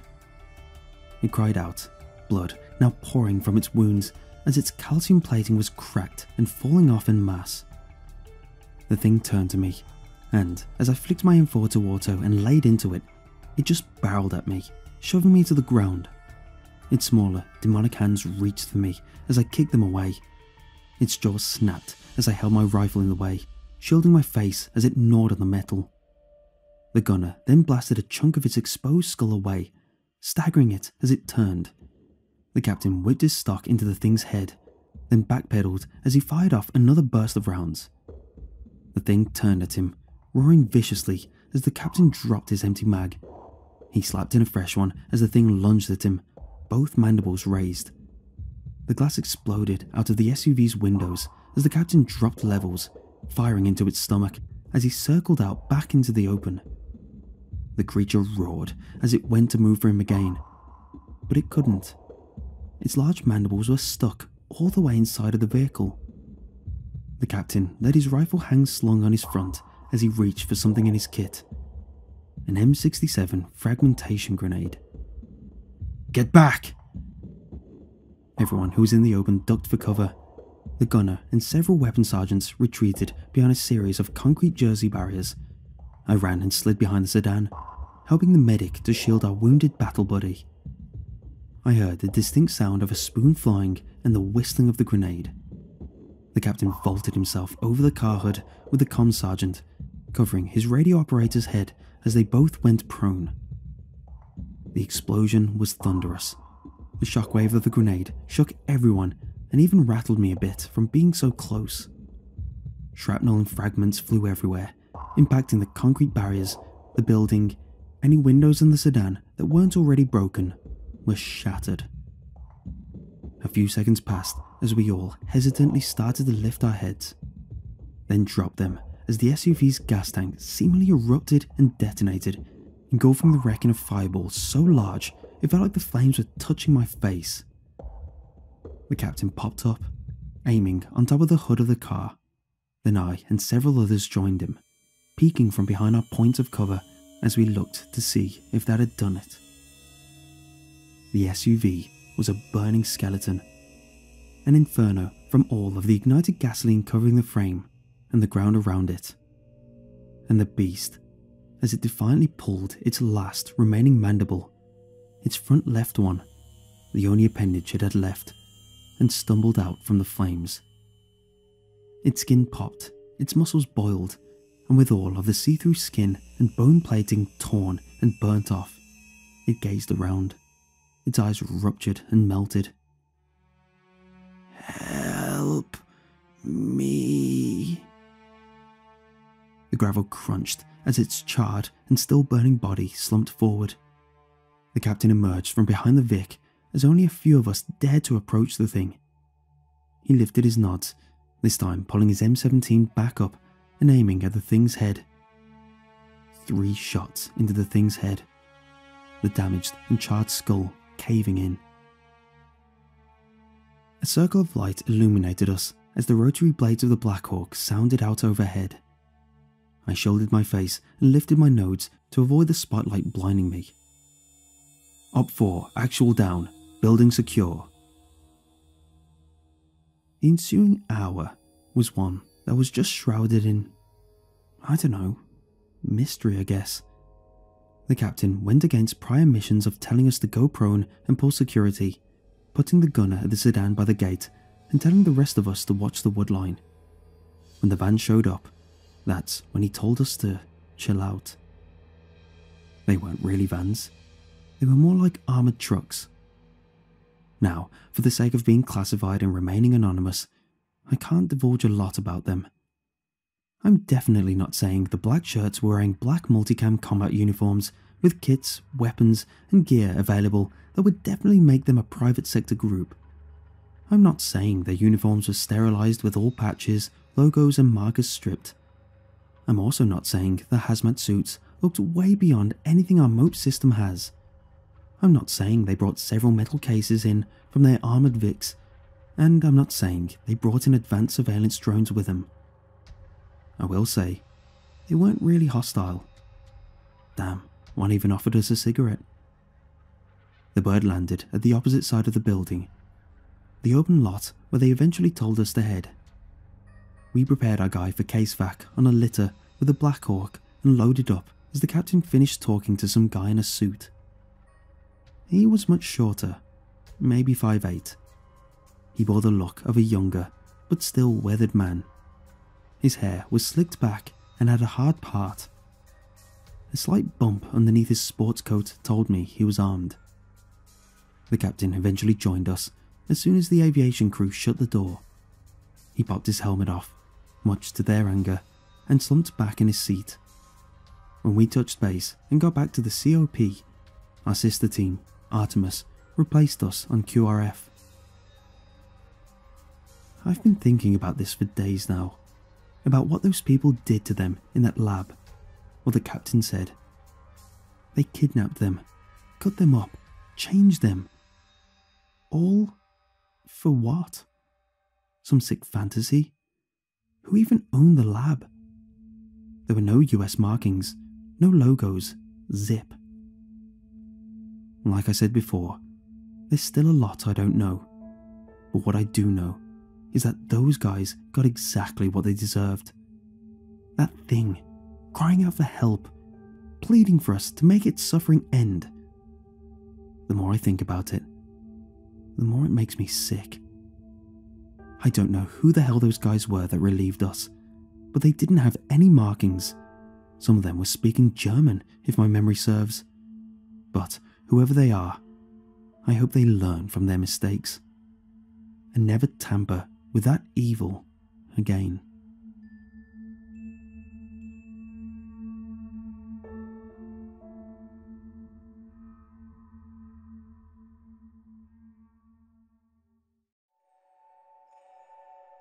Even though we lived in the projects, and even though it was just the two of us, my mum had to work constantly just to feed us.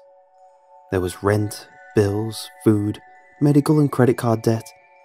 She had a whole host of financial responsibilities that seemed to overshadow bonding time with her daughter, which, even as a kid, I understood. I learned at a very young age that the world revolves around money, and without money, you're going to end up on the worst end of things. That's how we ended up homeless and living with my aunt before we settled into Pinnacle Homes, and that's what she was trying to keep from happening ever again. Childcare wasn't really an option. It was too rich for our blood, and it was assumed I would be able to take care of myself by the age of 8. Maybe this is an anomaly for poor neighbourhoods, but my routine was to be my own parent. I'd wake up, grab my lanyard with a key, put myself on the bus, take myself off the bus, do homework, fix dinner, clean a little and go to bed. If Mum worked a double, which she often did between her 2 jobs, it'd seem like days before I'd see her. The only real parental structure I had was a list of rules on yellow legal paper that Mum would stick to the fridge every morning before she bolted off to her first job. Typically, the rules would stay the same, unless I messed something up that Mum needed to address, like not cleaning the kitchen after I cooked. But sometimes, she'd make a new list with goofy little things written on them to try and make my day a little brighter. Nestled between "don't stay out past 7" and "no long distance calls" would be something dumb like "don't put coins in your ears" or "don't let fish swim backwards on Sundays." Most of them were pulled from dumb American laws she'd read about in one of her checkout line tabloids, but they gave me a giggle all the same. Then one day, I think I was maybe 9, I came home from school and checked the list. It was a new sheet of paper and a new colour of pen, so I was expecting something silly to be waiting for me. Her handwriting was rushed and lopsided, and most of it was exactly the same as the previous bunch of rules. The one exception was the joke rule, which didn't seem very funny. Don't talk to the new neighbour. I didn't get it.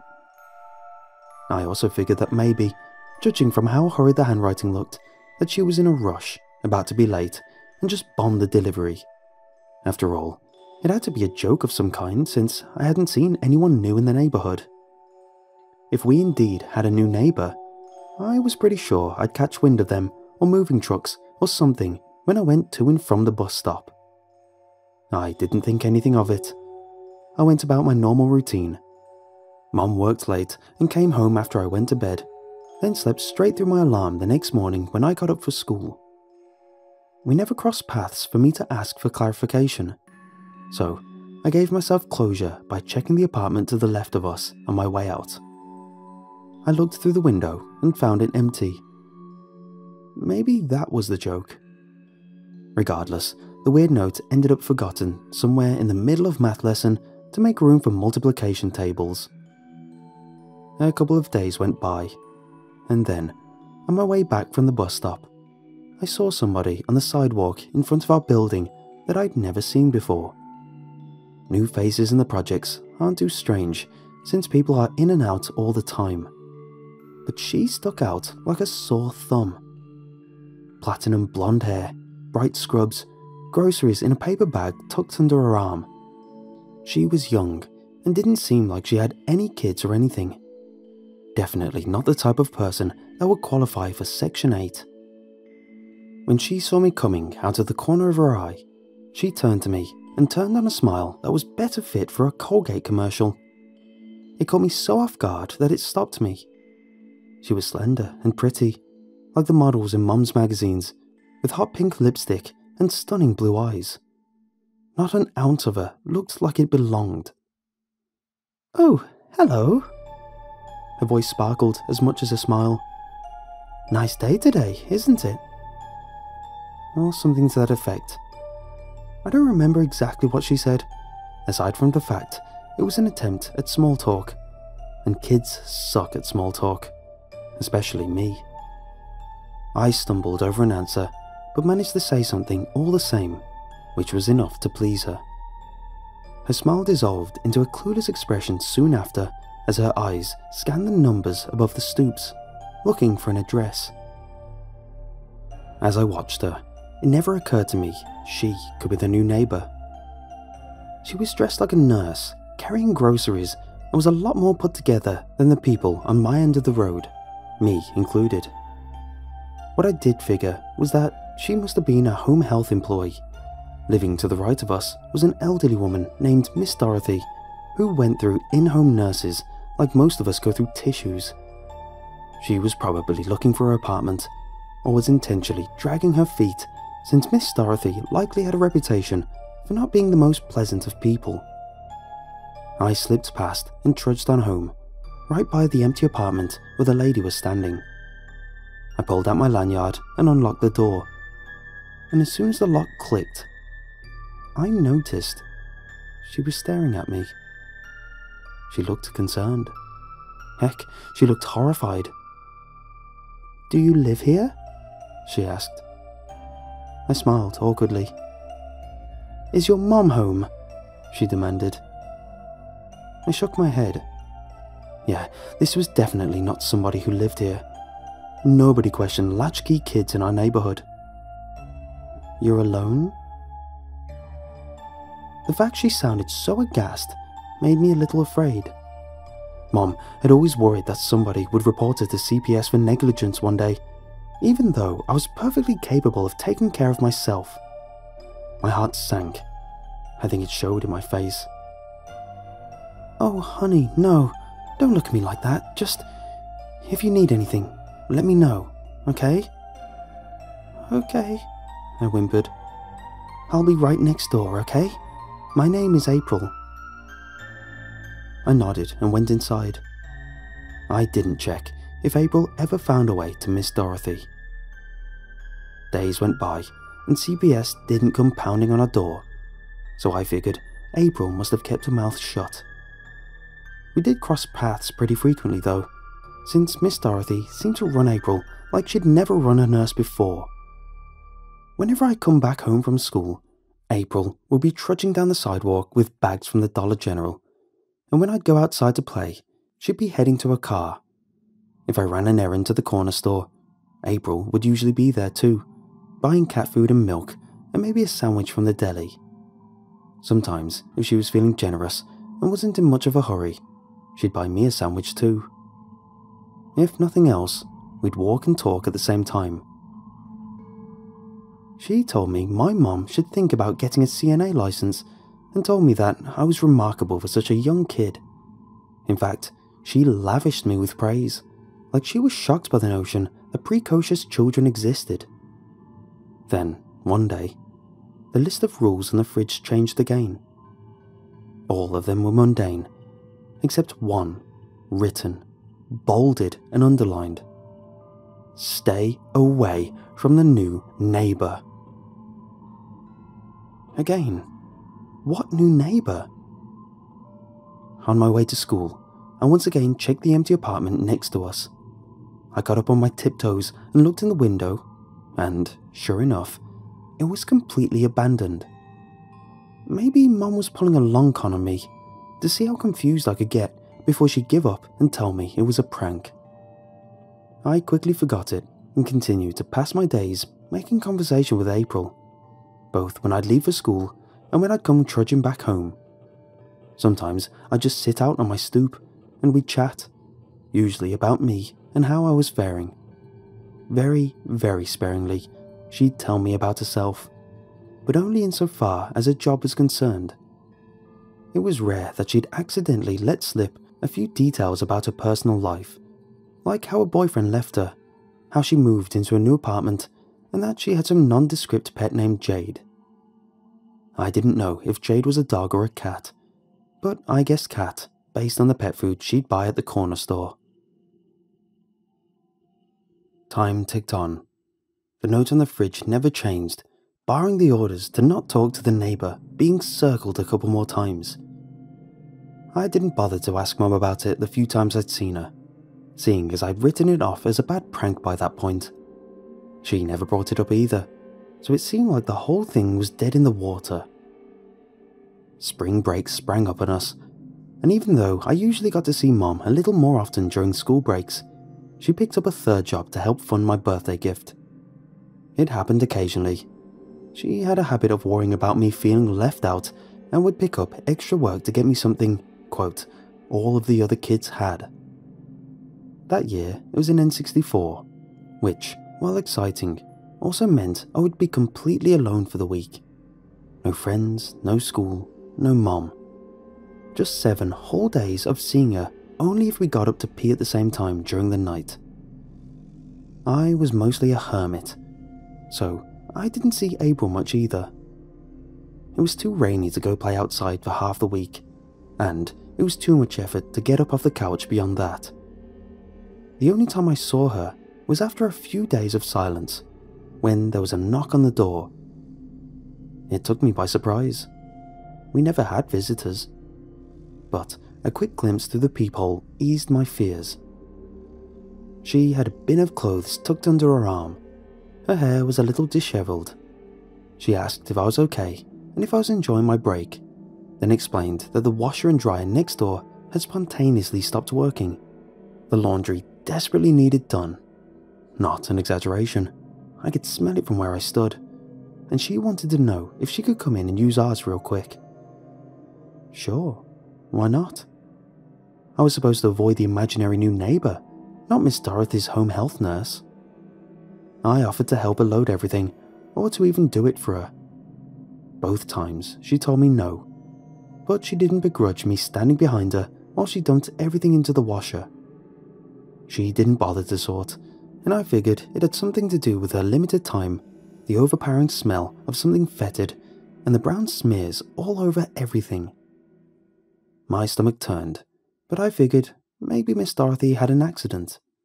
After all, if I learned anything from television, it was that old people needed diapers. April stuck around for a few minutes, just long enough to marvel at how clean I kept the place. But the longer she lingered, the more uneasy I became.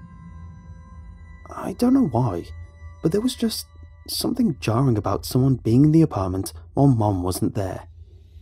It slowly dawned on me. I didn't really know this woman at all, and she was being awfully curious about everything, prodding around like she was looking for a sign of weakness. My first instinct was that she was looking for a definitive reason to call CPS, but even that didn't feel wholly right. I just felt uncomfortable. So I told her I wasn't supposed to let strangers in the house, and nervously, passive-aggressively implied she should leave. She was fine with it, but on her way past the kitchen to the front door, she caught a glimpse of the note Mom wrote me. Her brows furrowed and her nose crinkled, but despite the look of disgust, she laughed. I knew she probably saw the part about not talking to the new neighbour first, given how it was circled and underlined. Maybe she thought Mom was overprotective. As soon as she walked out the door, I closed it, locked the chain, and told her through the gap that I'd put everything in the dryer and bring it to her once it was done. I also begged her not to tell my mom I let her in. I didn't really give her an opportunity to answer before I closed the door, locked the locks, and decided to meditate in front of the television. But I was a kid of my word. Right as my nerves began to settle in the warm embrace of an afternoon of Nicktoons, the buzzer for the washer went off. Then, an hour later, the dryer. It took a strange amount of courage to pick up the laundry bin once everything was folded and fresh, but I was committed to being a responsible kid and told April I'd bring everything to her. I grabbed the laundry, my lanyard, locked the door on my way out, and walked a whole 2 yards to Miss Dorothy's. I knocked. No answer. Maybe April was at the corner store. I looked around, waited a few minutes, then knocked again with the same result. Annoyed, I pounded a little harder, on the verge of calling for April herself, when I heard the chain scratching against the other side. The door opened and a man stood in the doorway. He was tall, stubbly, in powder blue scrubs. He was holding a syringe, like I'd interrupted something. At first he looked angry, then confused, then worried when he noticed that I was just as bewildered as him. If I squinted into the dark behind him, I could see Miss Dorothy in a living room, seated in a recliner. She glared at me. Nobody knew why there was some idiot kid standing on their stoop with a bunch of clothes. When I asked for April, he seemed lost. I tried to explain that April was Miss Dorothy's home health nurse, and he replied that he was Miss Dorothy's home health nurse and had been for over a month. No, there wasn't anyone named April who covered for him on his days off, and no, nobody had been by Miss Dorothy's apartment except him that day. The more I pressed, the more concerned he seemed to get. After taking a moment to ditch the needle, he came back to ask for more details. What did she look like? Where did I meet her? Was there anyone else in the neighborhood who may have had in-home care? I blinked tears of embarrassment out of my eyes as I answered. He told me he wished he could be of more help before apologizing and closing the door. I trundled away, laundry in hand.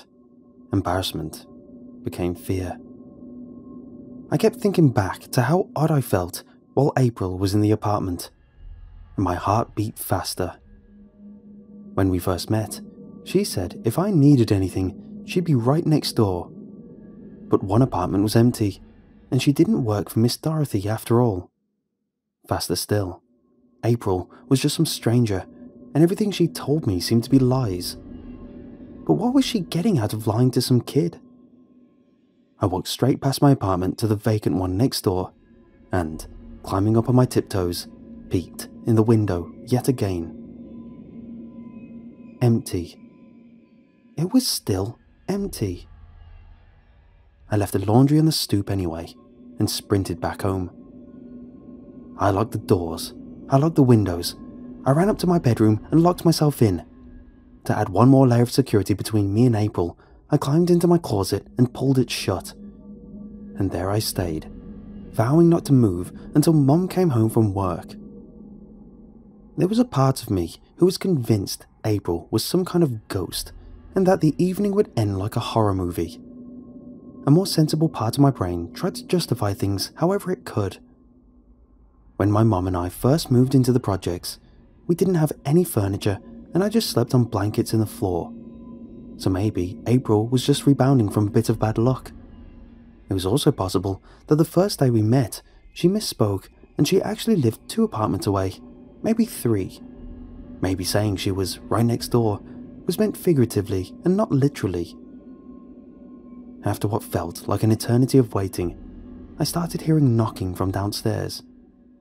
On the door, on the windows, and I swear, it was creeping closer. The walls were thin in certain places, so I kept trying to figure out if the footsteps I was hearing on the stairs were in my apartment or Miss Dorothy's, or if the banging I was hearing on the walls was maintenance working on the vacant apartment or somebody trying to flush me out. I curled up in a ball and held my breath, sitting on the floor of my closet and rationalizing my fears. Until I heard something. In my room. Not a person, not a banging sound, not even a voice. There was someone jostling the doorknob quietly, which I almost convinced myself was me accidentally knocking into something, and then a quieter noise. It was the sound of paper being slid under a door. My closet had slats, so if I angled my head correctly, I could actually see some of the note on my bedroom floor. It was on yellow legal paper, just like my mom's note. Maybe it was Mom. As quietly as I could, I slid the closet door open and silently slipped out to fetch it. It was written in hurried scrawls and looked like Mom's rushed writing. But it wasn't a list. It was just a word.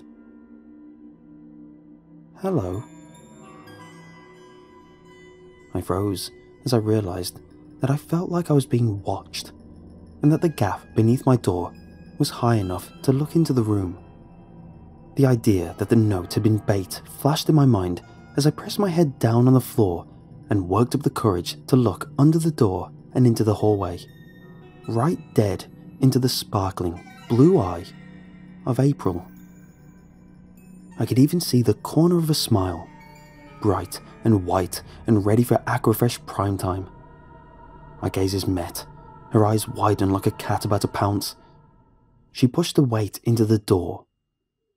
Gotcha, sweetie.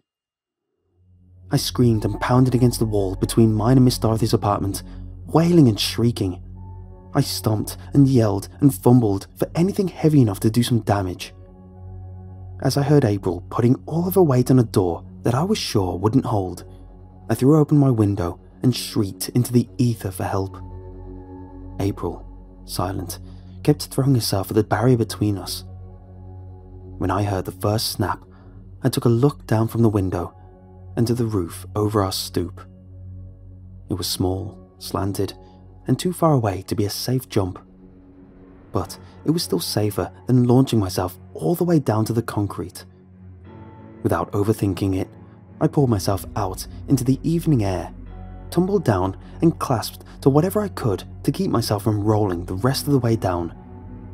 The shingles were rough, like asphalt, and I felt the road burn forming on my shoulder. I felt something snap in one of my wrists, but adrenaline is a hell of a thing when you think you're about to be murdered. I didn't see April leave, as distracted as I was trying not to fall. I just balanced the best I could where I was, and wailed and cried and screamed until Miss Dorothy's actual nurse burst out of the apartment.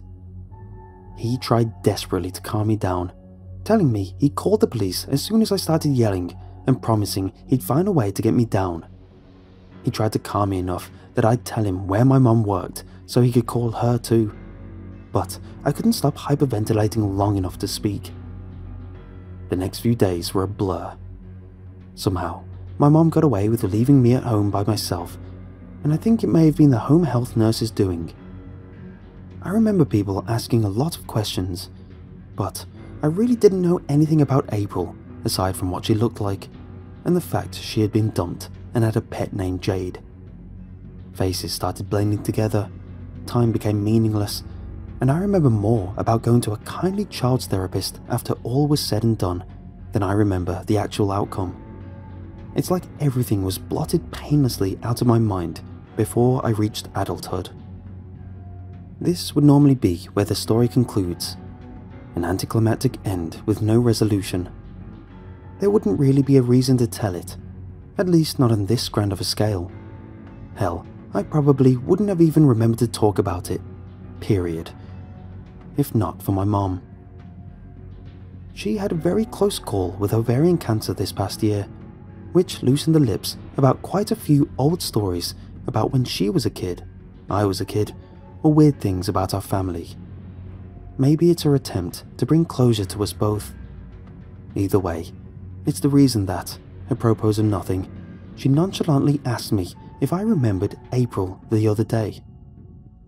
Apparently, I didn't recall a lot of the aftermath because Mom specifically went out of her way to keep me from finding out about it. She knew I wouldn't be thrilled with the fact that April was never caught, for instance. She had made a beeline out of the back door while everyone was distracted and never came back. She also guessed I wouldn't have taken it well if I'd known the notes, including the neighbor rule, didn't come from her. She'd actually stopped rewriting the rules because she figured I knew them well enough, so the notes had probably been written by April. The police investigation found that April had been letting herself in for a while, courtesy of a fault in a window that maintenance apparently knew about and never disclosed. Even if you locked it, it would be open. So, during the night, she would sneak in, going through our stuff, potentially leaving notes. Nobody is sure what the notes were supposed to accomplish, but they're pretty sure it was a part of some kind of grooming attempt or scare tactic. Or maybe she was just crazy and they had no purpose. That's Mom's theory. Additionally, the empty apartment next to us wasn't empty at all. According to the Housing Authority's records, as well as the rumour mill and the local news, it was rented out to somebody named April Gallant, who police figured out pretty quickly didn't actually exist. This woman managed to get into state housing using an assumed name and fake information, and even claimed to have a daughter. Mom never found out who the daughter was, but she had her suspicions. You see, when they inspected the apartment, behind a locked door in an unfinished upstairs bedroom, they found the remains of a little girl, around my age. She hadn't been dead long, probably shortly after April allegedly moved in, but she seemed to have been beaten in the past and was so malnourished that she was basically a skeleton. Dark skin, dark hair. She definitely didn't seem like somebody who'd be related to a blonde, blue-eyed girl. And after what happened with me, they concluded that the girl had been a victim of abduction. They looked for anything they could that would help with identification, but the only thing they found in the room with her was an empty bowl, cans of dried up cat food, and a collar with tags hanging on the closet. Unsurprisingly, the collar was their best lead. They're still looking for anyone missing a child named Jade.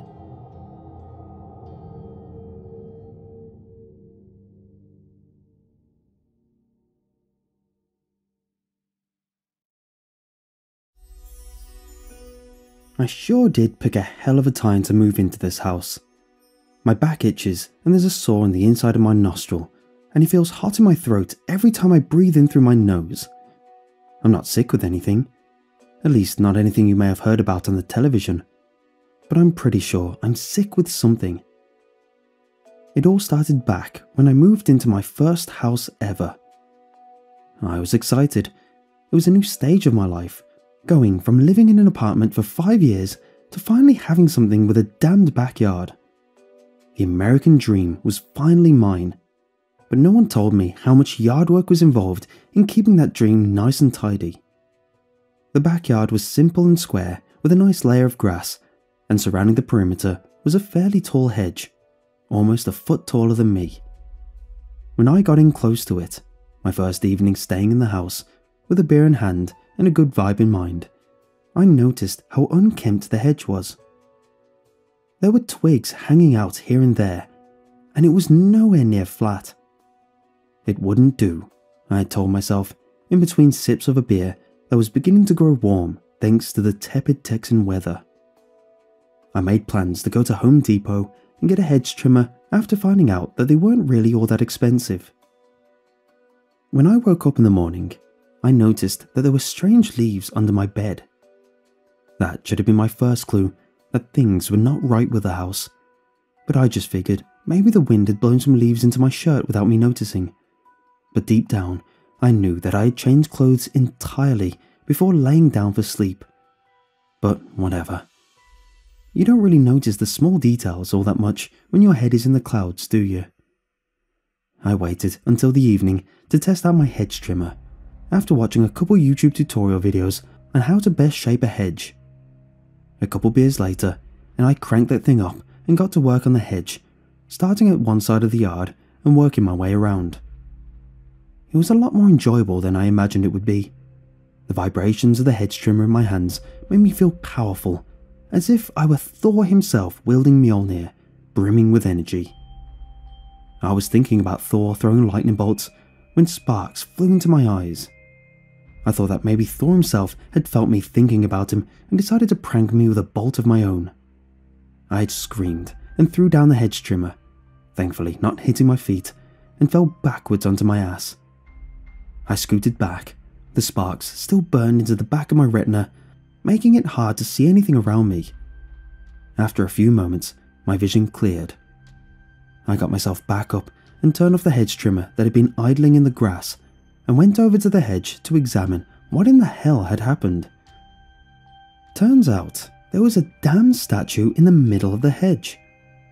That's right, a full marble statue, and after clearing some of the hedge away, I could see that it was a statue of a man, standing there, fully nude, junk and all, just planted there in the midst of twigs and bramble. I looked closely and saw that the hedge had grown around him, looping branches around his arms and torso and legs. "What the hell are you doing in there?" I'd asked. I started to reach into the hedge to see if maybe I could pull him out, but immediately got a sinking feeling in the pit of my stomach, as if reaching into the hedge would be the very last thing on this earthly plane I would do. I jumped back, the feral part of my mind telling me that there were snakes in the hedge. No, something poisonous. No, there's nothing in there. But there's probably something that will hurt you in there. But it was just a hedge. Surely there's nothing in there that could hurt me. It had already been getting late, and the goosebumps on the back of my neck were telling me to just get inside and lock the doors. I told myself that I was just spooked from the sparks and all. That was it. But I'd later come to find out that there would be more to it. The next morning, I decided that I would use the hedge trimmer to cut around the statue, clearing the hedge away from the granite man. I didn't care if it meant there would be an odd hole in the hedge. Something inside me told me that I just need to get him out of there. I brought the hedge trimmer out from the garage and walked over to the hedge, feeling tension building in my arms, and right before I turned on the hedge trimmer, I noticed that the statue was no longer there. What the hell? I knew it had to have been in this particular spot because this is where I'd stopped hedging that yesterday evening, but sure enough, it wasn't there. Just to be sure, I walked the perimeter of the hedge, occasionally jabbing the hedge trimmer into the denser portions of the hedge just to make sure. When I completed my search without finding anything, I'll admit, a part of me sort of cracked. I didn't feel like finishing the rest of the hedge. I put the trimmer back in the garage and went back into the house and mixed myself a drink. I walked around the house with drink in hand, stopping occasionally at several boxes here and there to attempt to unpack. But I didn't really have it in me. I was bothered, I'll admit, and that night, when it had gotten dark, I went to the window in the living room looking out to the backyard, and I stood there, looking out into the hedge. It was too dark to tell for certain, but looking back out at the spot where the statue had originally been, I could make out a silhouette of someone standing among the bramble. I put my drink down and cupped my hands around my eyes and pressed up against the glass so I could see clearer, and sure enough, well, almost sure enough, I thought I could see the statue there in the hedge. The drinks I'd poured myself had granted me some kind of otherworldly courage, because at that moment I said screw it, and I walked out there in the dark to confront the statue. My plan was to just grab the damn thing and pull it with all my might so that it would tip into the yard. That way I knew for sure that damn thing would not be moving anywhere. I felt my courage slowly waning as I approached the hedge, that sense of leaving this world behind building up in my esophagus like steaming bile. But the booze courage prevailed. I approached the hedge, standing a foot away from the man in there, and I reached into the bramble, and something grabbed me back and pulled. I yelped as I fell into the hedge, the bramble scraping at my face and eyes and my arms and back, and I fell through the hedge, expecting to be pulled into the embrace of the statue. But instead, I fell face first into dirt. Disoriented, I pushed myself up from the dirt, feeling pebbles digging their way into the palms of my hands and stones digging into my knees. I looked around, needing some moments for my eyes to adjust to the low light. To my left was a hedge wall, and to my right another. Behind me was a dead end, and ahead of me was a path. I was in a hedge maze. I am not messing around with this, no, I said aloud, with my head buzzing. I turned around where I'd fallen through and approached the dead end, getting near the bush and getting ready to push my way through back to my own backyard. I stuck one hand out ahead of me and sunk it into the hedge, and I recoiled. A searing pain pierced my palm and radiated up my arm. It nearly knocked me from my feet. The pain was so excruciating. I turned my hand over and saw that there was a thorn lodged into my palm. I yanked it out, which seemed to ease the pain just a little bit, but was surprised to see just how deep it had gone. I looked back at the hedge and finally noticed that here on this side, the branches were much thicker and littered among them like barbed wire with thorns, and looking around at the rest of the hedge, thousands and thousands of thorns. Looking closer, I could see centipedes and beetles crawling among the branches, emitting a low hum as they wiggled and crawled, a few of the centipedes having accidentally impaled themselves onto the thorns, thrashing in unison, causing the hedge to shake.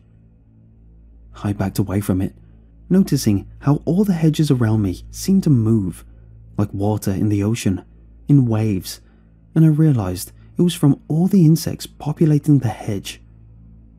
I looked at the base of the roots and saw dead bugs laying on their backs, their millions of legs pointing up towards the blue moon hanging in the nightmare sky. There was no other choice for me but to turn and run. The gravel crunched under my feet, and I approached the first fork in the hedge maze. I just let adrenaline guide me, and I turned left, and then right, and then left again.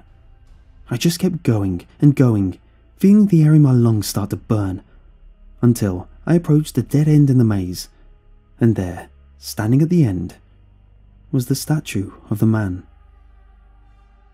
He stood there in the same pose, arms at his side, head forward, but here on this side, he was free. No branches to keep him rooted. I noticed his eyes move to lock onto mine, and I saw him take one step. My heart dropped, and he took another step towards me. I backed away, and then he broke into a dead sprint towards me, face expressionless. I turned and ran back where I came from, faster than I'd ran before, struggling not to crash through the hedge at each and every turn I had to make. I could hear the gravel crunching under his feet. For a goddamn statue, he was fast, and I could hear his footfalls gaining ground on my own. If he had been breathing, I'm certain I would have felt it on my neck.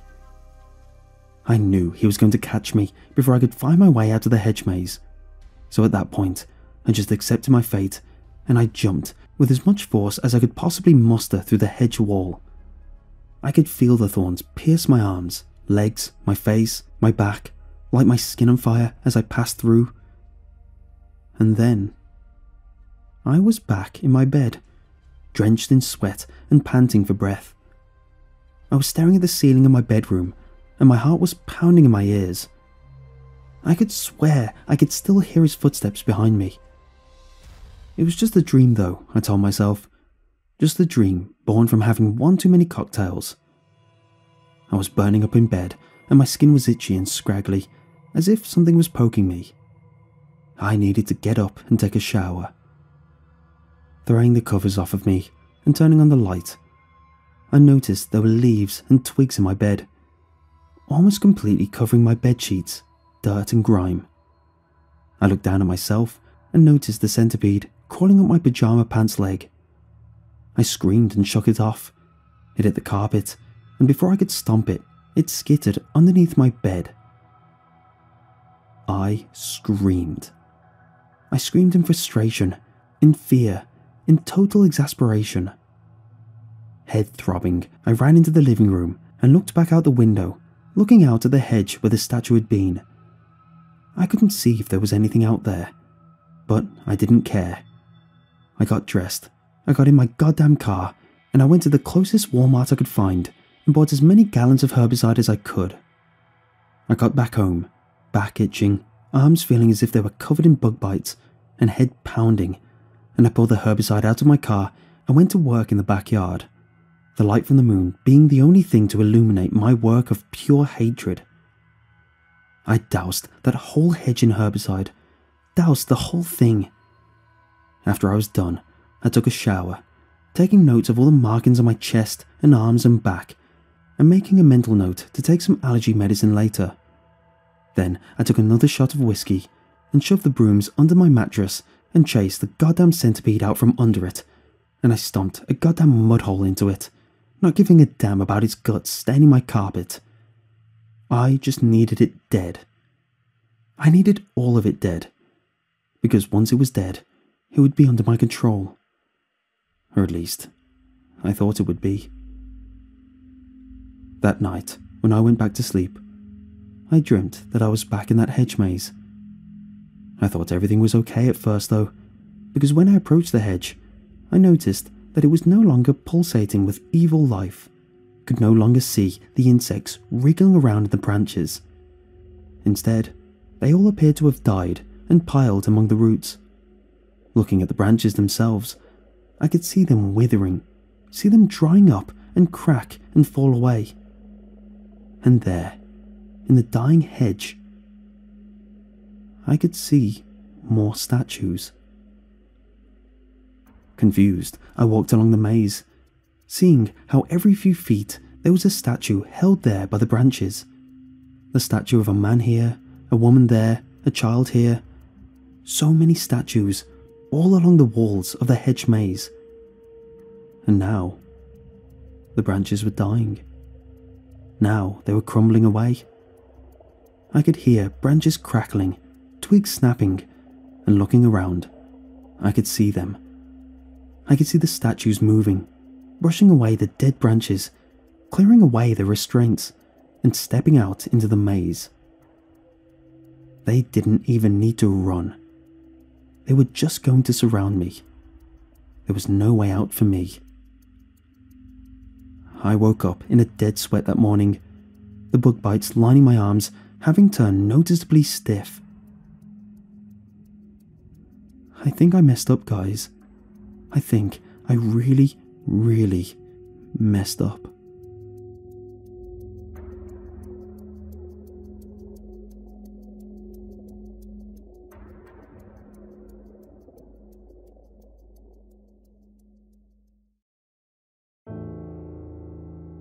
Have you ever heard of a Wiki Race? It's a game that I learned in my Digital Studies 101 class first semester of college.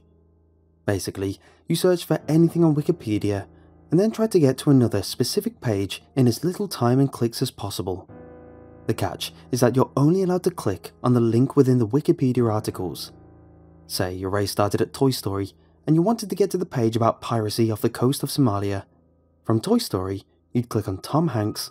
From there, you'd click on Captain Phillips, and finally on pirates. I quickly became obsessed with the degrees of Wikipedia it takes to get from one idea to another. Some were obvious, like elevator to water tank, only having 1 degree of separation.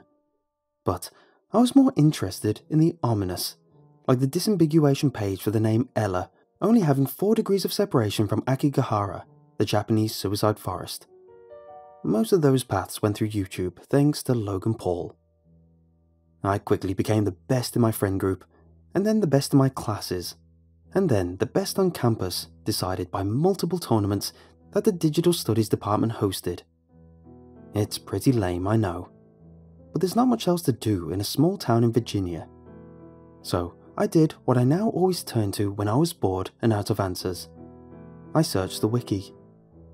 Common forums on Wiki Races were easy enough to find.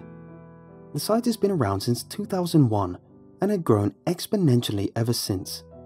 But I wanted more.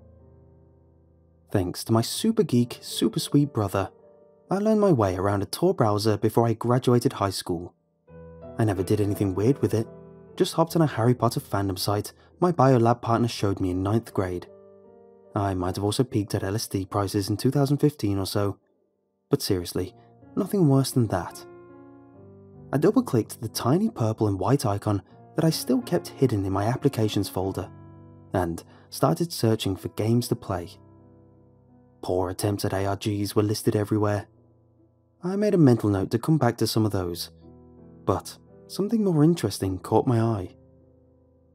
It was a simple post by a user named Gottistot, spelt with 5 T's. I made sure to copy and paste it correctly. All the T's are right. Just 2 words, or 2 words and a number, I guess. Johnny Gosh, 42621051, elect Chilo. I had no idea what any of it meant at first, but the riddle called to me like an open closet door in the middle of a dark bedroom, just beckoning to answer. The first part wasn't hard to figure out. Johnny Gosh was a 12-year-old kid who disappeared in the 80s. Nothing too weird, besides the fact that his mother swears he turned back up in 1997 to tell her he was kidnapped by not great people. I was scared for a second that something similar would happen to me, but I had taken all the right precautions. I paid for my VPN and used it constantly, checking it twice whenever I used the Tor browser. Besides, there was nothing that investigating a set of numbers could do to tip off kidnappers. It was that set of numbers that didn't make sense to me. I tried calling the first 7 digits, but the answer sounded like a real-world business operation and nothing that would send me down a path of cryptic discovery. So I immediately hung up. Google only came back with car parts anyway. After about 30 minutes of searching, I decided to give my mind a break while reading up on the initial Wikipedia page covering the Johnny Gosh disappearance. I don't know when exactly this became a way that I used to relax, but it felt nice to immerse myself in something I considered myself good at. It was set up similarly enough to any other biographical Wikipedia page. It amused me that the first hyperlink in the article led to the page outlining what a paperboy was, even before it got into details about when or where he disappeared from. It turns out that intrigue was the key to deciphering that 7-digit number. If I counted the number of links on Johnny Gosh's Wikipedia article, the first was for a paperboy, the second was West Des Moines, the third, Iowa, and the fourth link took me to an article explaining a concept that I don't feel comfortable including in here, even if it was just an email to myself. I guess look it up if you're that curious, future me. 4 links. 4. I thought the number string was designated a Wikipedia path. I split up the rest of the digits logically. 4, 2, 6, 2, 10, 5, 1. I made the 5th number 10 because obviously there couldn't be a 0th link on a page. If one of the other numbers turned out to be 26 or 51, I would have to figure that out later, assuming this logic made sense in the first place. From the page I was currently on, I clicked the second link. Mental disorder. From there, mental health, well-being, 6-factor model of psychological well-being, personal development, self-help. This was starting to sound like a pun of a bad Jordan Peterson joke. So I had a destination. Self-help. I still wasn't sure what to do with this information. I guess the only thing that seemed like a logical response at the time to me was to reply to Gottistot's post. I decided to get cute with it and copy their signature, just to maximize the chance that they saw it. I made a quick forum account, named myself Sam Ali, then posted simply, Self-help, elect Chilo. I closed my laptop. I felt both sick and elated after the process. I was proud of getting to an answer, whether or not it was correct. But something still felt wrong. I chalked it up to something I had eaten. I closed my laptop and fell asleep. The next morning, I'd nearly forgotten about my endeavour. When I came to class the next day, my professor seemed stunned. "You're alive!" he exclaimed. He was unusually over-enthusiastic about students coming to class. It was a small seminar, so any missing person stifled the conversation. But the thing was, I never missed a class. Participation was a huge part of our grade, and the class itself was worth double credits because it was held every day of the week. I hadn't felt sick at all, after I got a 24-hour-long bug a month ago. I just smiled and brushed it off as him being forgetful. Even people with PhDs make simple social mistakes. Except, he wasn't the only one surprised to see me. Multiple friends made an effort to ask me if I was okay, or if I needed to talk to them about something. I finally broke. "What are you talking about? I'm totally fine," I told the group of friends from my digital studies major classes that I was eating lunch with. "Then, where were you yesterday?" "Here," I responded skeptically. I thought it was a prank. "No, you weren't. I tried texting, calling, and coming by your room, but you never answered." "Yes, I was." Getting frustrated. "We went to bingo last night." "Bingo was Tuesday. Yesterday was Wednesday." I paused, convinced they were messing with me. A final, "Shut up," followed by a small laugh coming only from me, ended the conversation. Everyone ate in silence. Was I crazy? How could I have just been missing an entire day of my life? The elaborate prank theory was thrown out once I checked my phone and realized it was in fact Thursday. It just begged the question, where did my Wednesday go? I went through Gottesdot's gauntlets as often as they were given. It was the same number string every time. 42621051. Toynbee tiles to lumber. Sacred geometry to the London Bridge. Chandrasekhar to physics. Search. Click. Click. Click. Click. Click. Copy. Paste. Repeat. That was my process every time. And every time I finished, I was greeted by a large sense of pride and a small sense of sickness. Nothing alarming, but just a reminder that I'm still human, no matter how good I am at internet metagames. Other forum users started getting annoyed at our call and response, but the issue was fixed quick enough. Gottesdot just started sending my starting points through every method imaginable. IM, email, text, letter, mirror steam, trunk tree carving. Even the bottom of my salad bar contained the beginnings of my new favourite game. I was so excited to get a new assignment that the unusual logistics my game master would have had to go through to get these to me never crossed my mind until I was too addicted to care.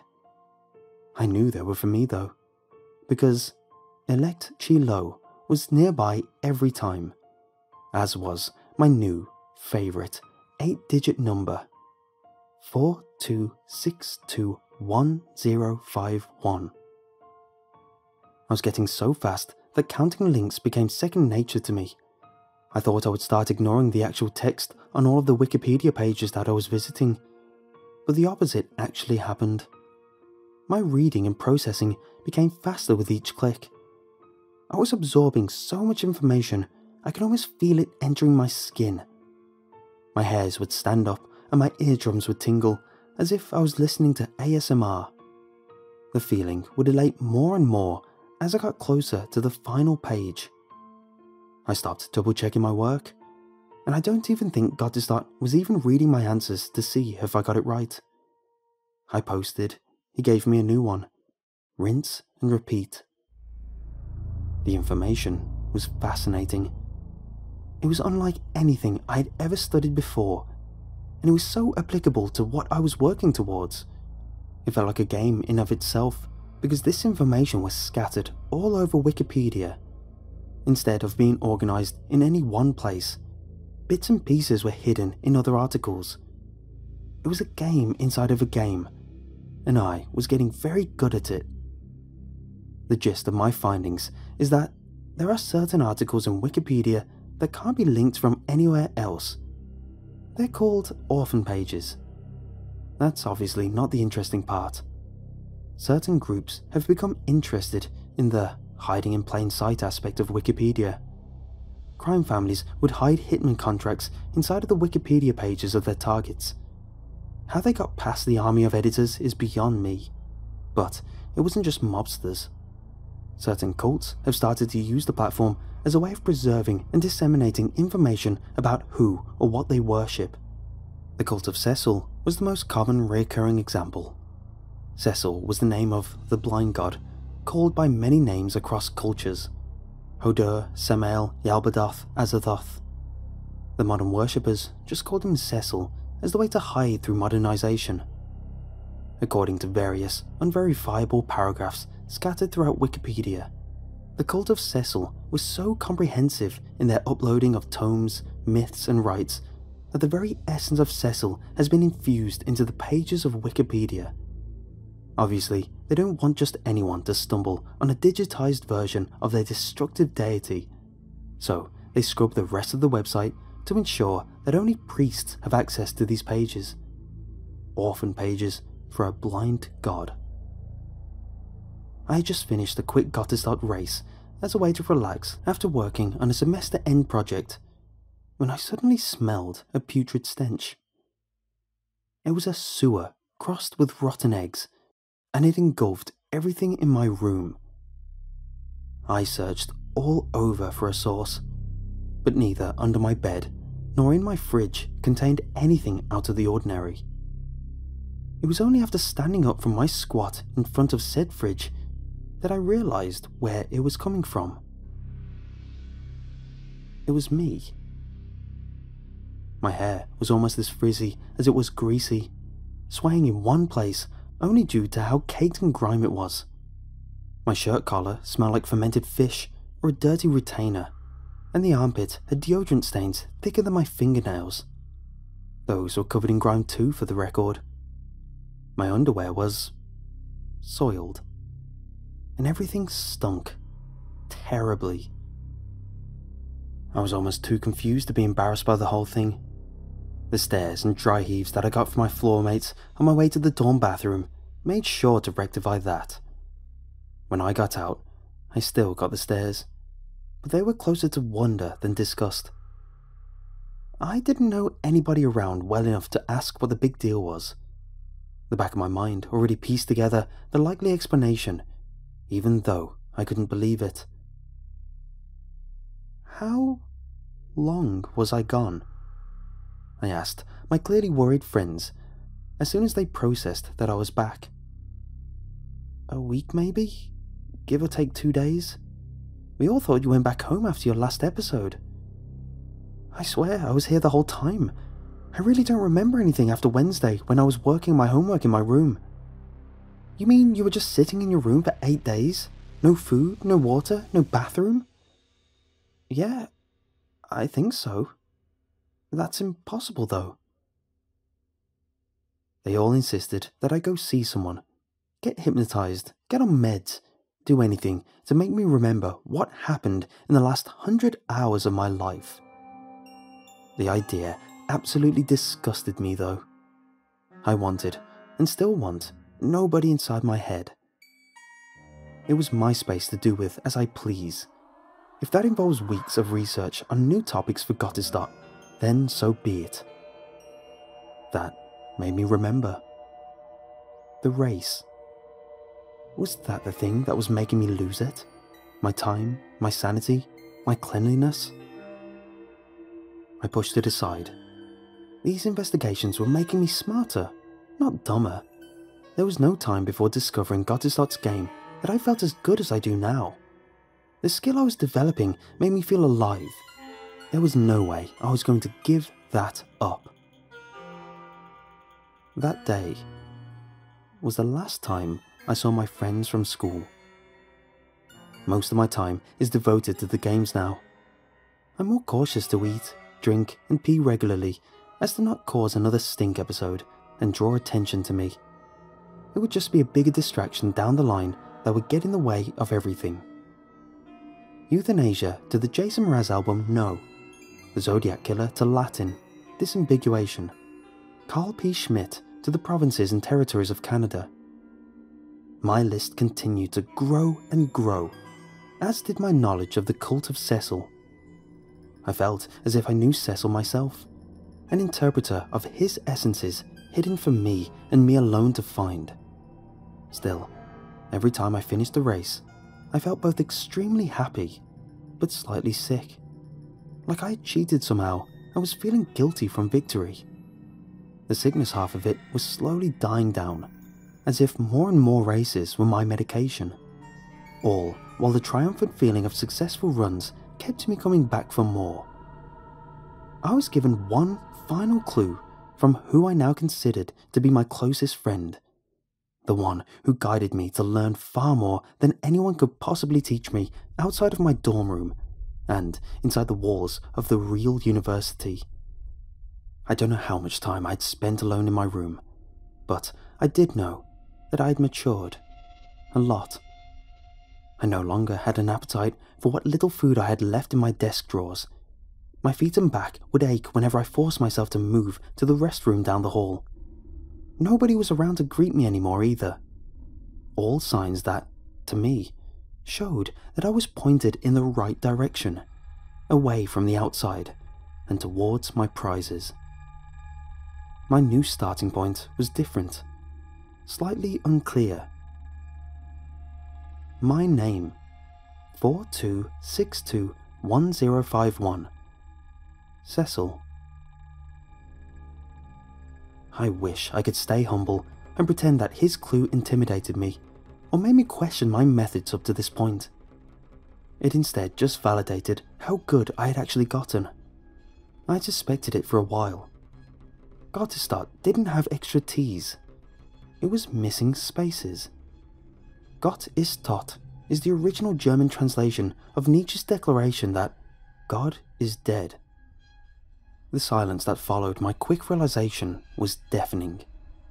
If the game was making time go by faster before, it became a total crawl now. My breaths were calculated and measured, the movement on my trackpad even more so. What remained of my hunger and thirst were gone now. I knew it was time for me to ascend, as I had read so much about. Time for me to finally see as Cecil does, without eyes, but seeing everything. Everything else I had learned up to this point was so useless because it didn't allow me to actually see. Click. Philosophy. Everything I worked for was for this very moment. The ecstasy was unlike anything I had ever felt before. Not only was I good at something, but I was finally being rewarded for it. All my hard work paying off and being recognized by the blind god. Click. Greek language. I almost felt pity for all of my friends who ignored me. It wasn't until just now that I realized I hadn't heard from them since my stupid soiling incident. I wasn't bothered since everything I needed was right here in front of me, but it was interesting to take notice of. Click. Modern Greek. Nearly all physical sensations were gone. Cravings for food or drink no longer tied me down, wasted my time, made me human. I could go anywhere and do anything, but there was nothing I wanted to do except play with Cecil. All of it was a distraction, a necessary input to keep myself going towards the inevitable end. I've transcended that now. Click. Greek language. These doublebacks happened all the time with Cecil's games. When I was younger and just starting out, this kind of thing made me fear that I was somehow incorrect. Obviously, there can be circular loops in Wikipedia, but it made it seem like my progress was stalled. I now saw differently, proving that my sight before Cecil was never enough. Recognizing my clear improvement, I moved on. Click. Cyprus. I was ancient. Time hasn't meant much to me since I left my friends, my school, my physical form. It felt as if my first game was just a few days ago, but also that centuries of experience and worship have gotten me to where I am now. I am not ancient now. I am simply eternal, and my time for apotheosis has come. Cyprus. The final word. The page containing everything I needed to know for ascension was disguised as a simple list of trees. The idea made me giggle, and then laugh, and then fall over myself hysterical. How clever Cecil is! hiding the most powerful orphanage page behind a link containing a novice park ranger guidebook. It took me a while to get back on my feet and compose myself. The pain was sharp and excruciating, but simultaneously far away from my actual body, as if I could feel someone else's pain on the other side of my room. Click. I read the page. I read everything. It all went so fast, but I read it so deliberatively. Life, love, power, all of it spelled out so simply on a black and white web page. I felt nothing now. I became the words on the screen as I read them. All of Cecil's secrets about him and about us, spilling out.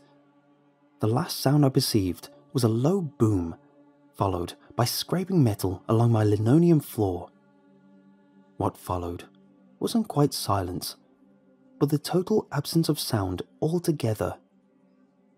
How could you describe the colour blue to someone who is colourblind? My apotheosis has finished, and the good word of Cecil must be spread. I'll see you soon.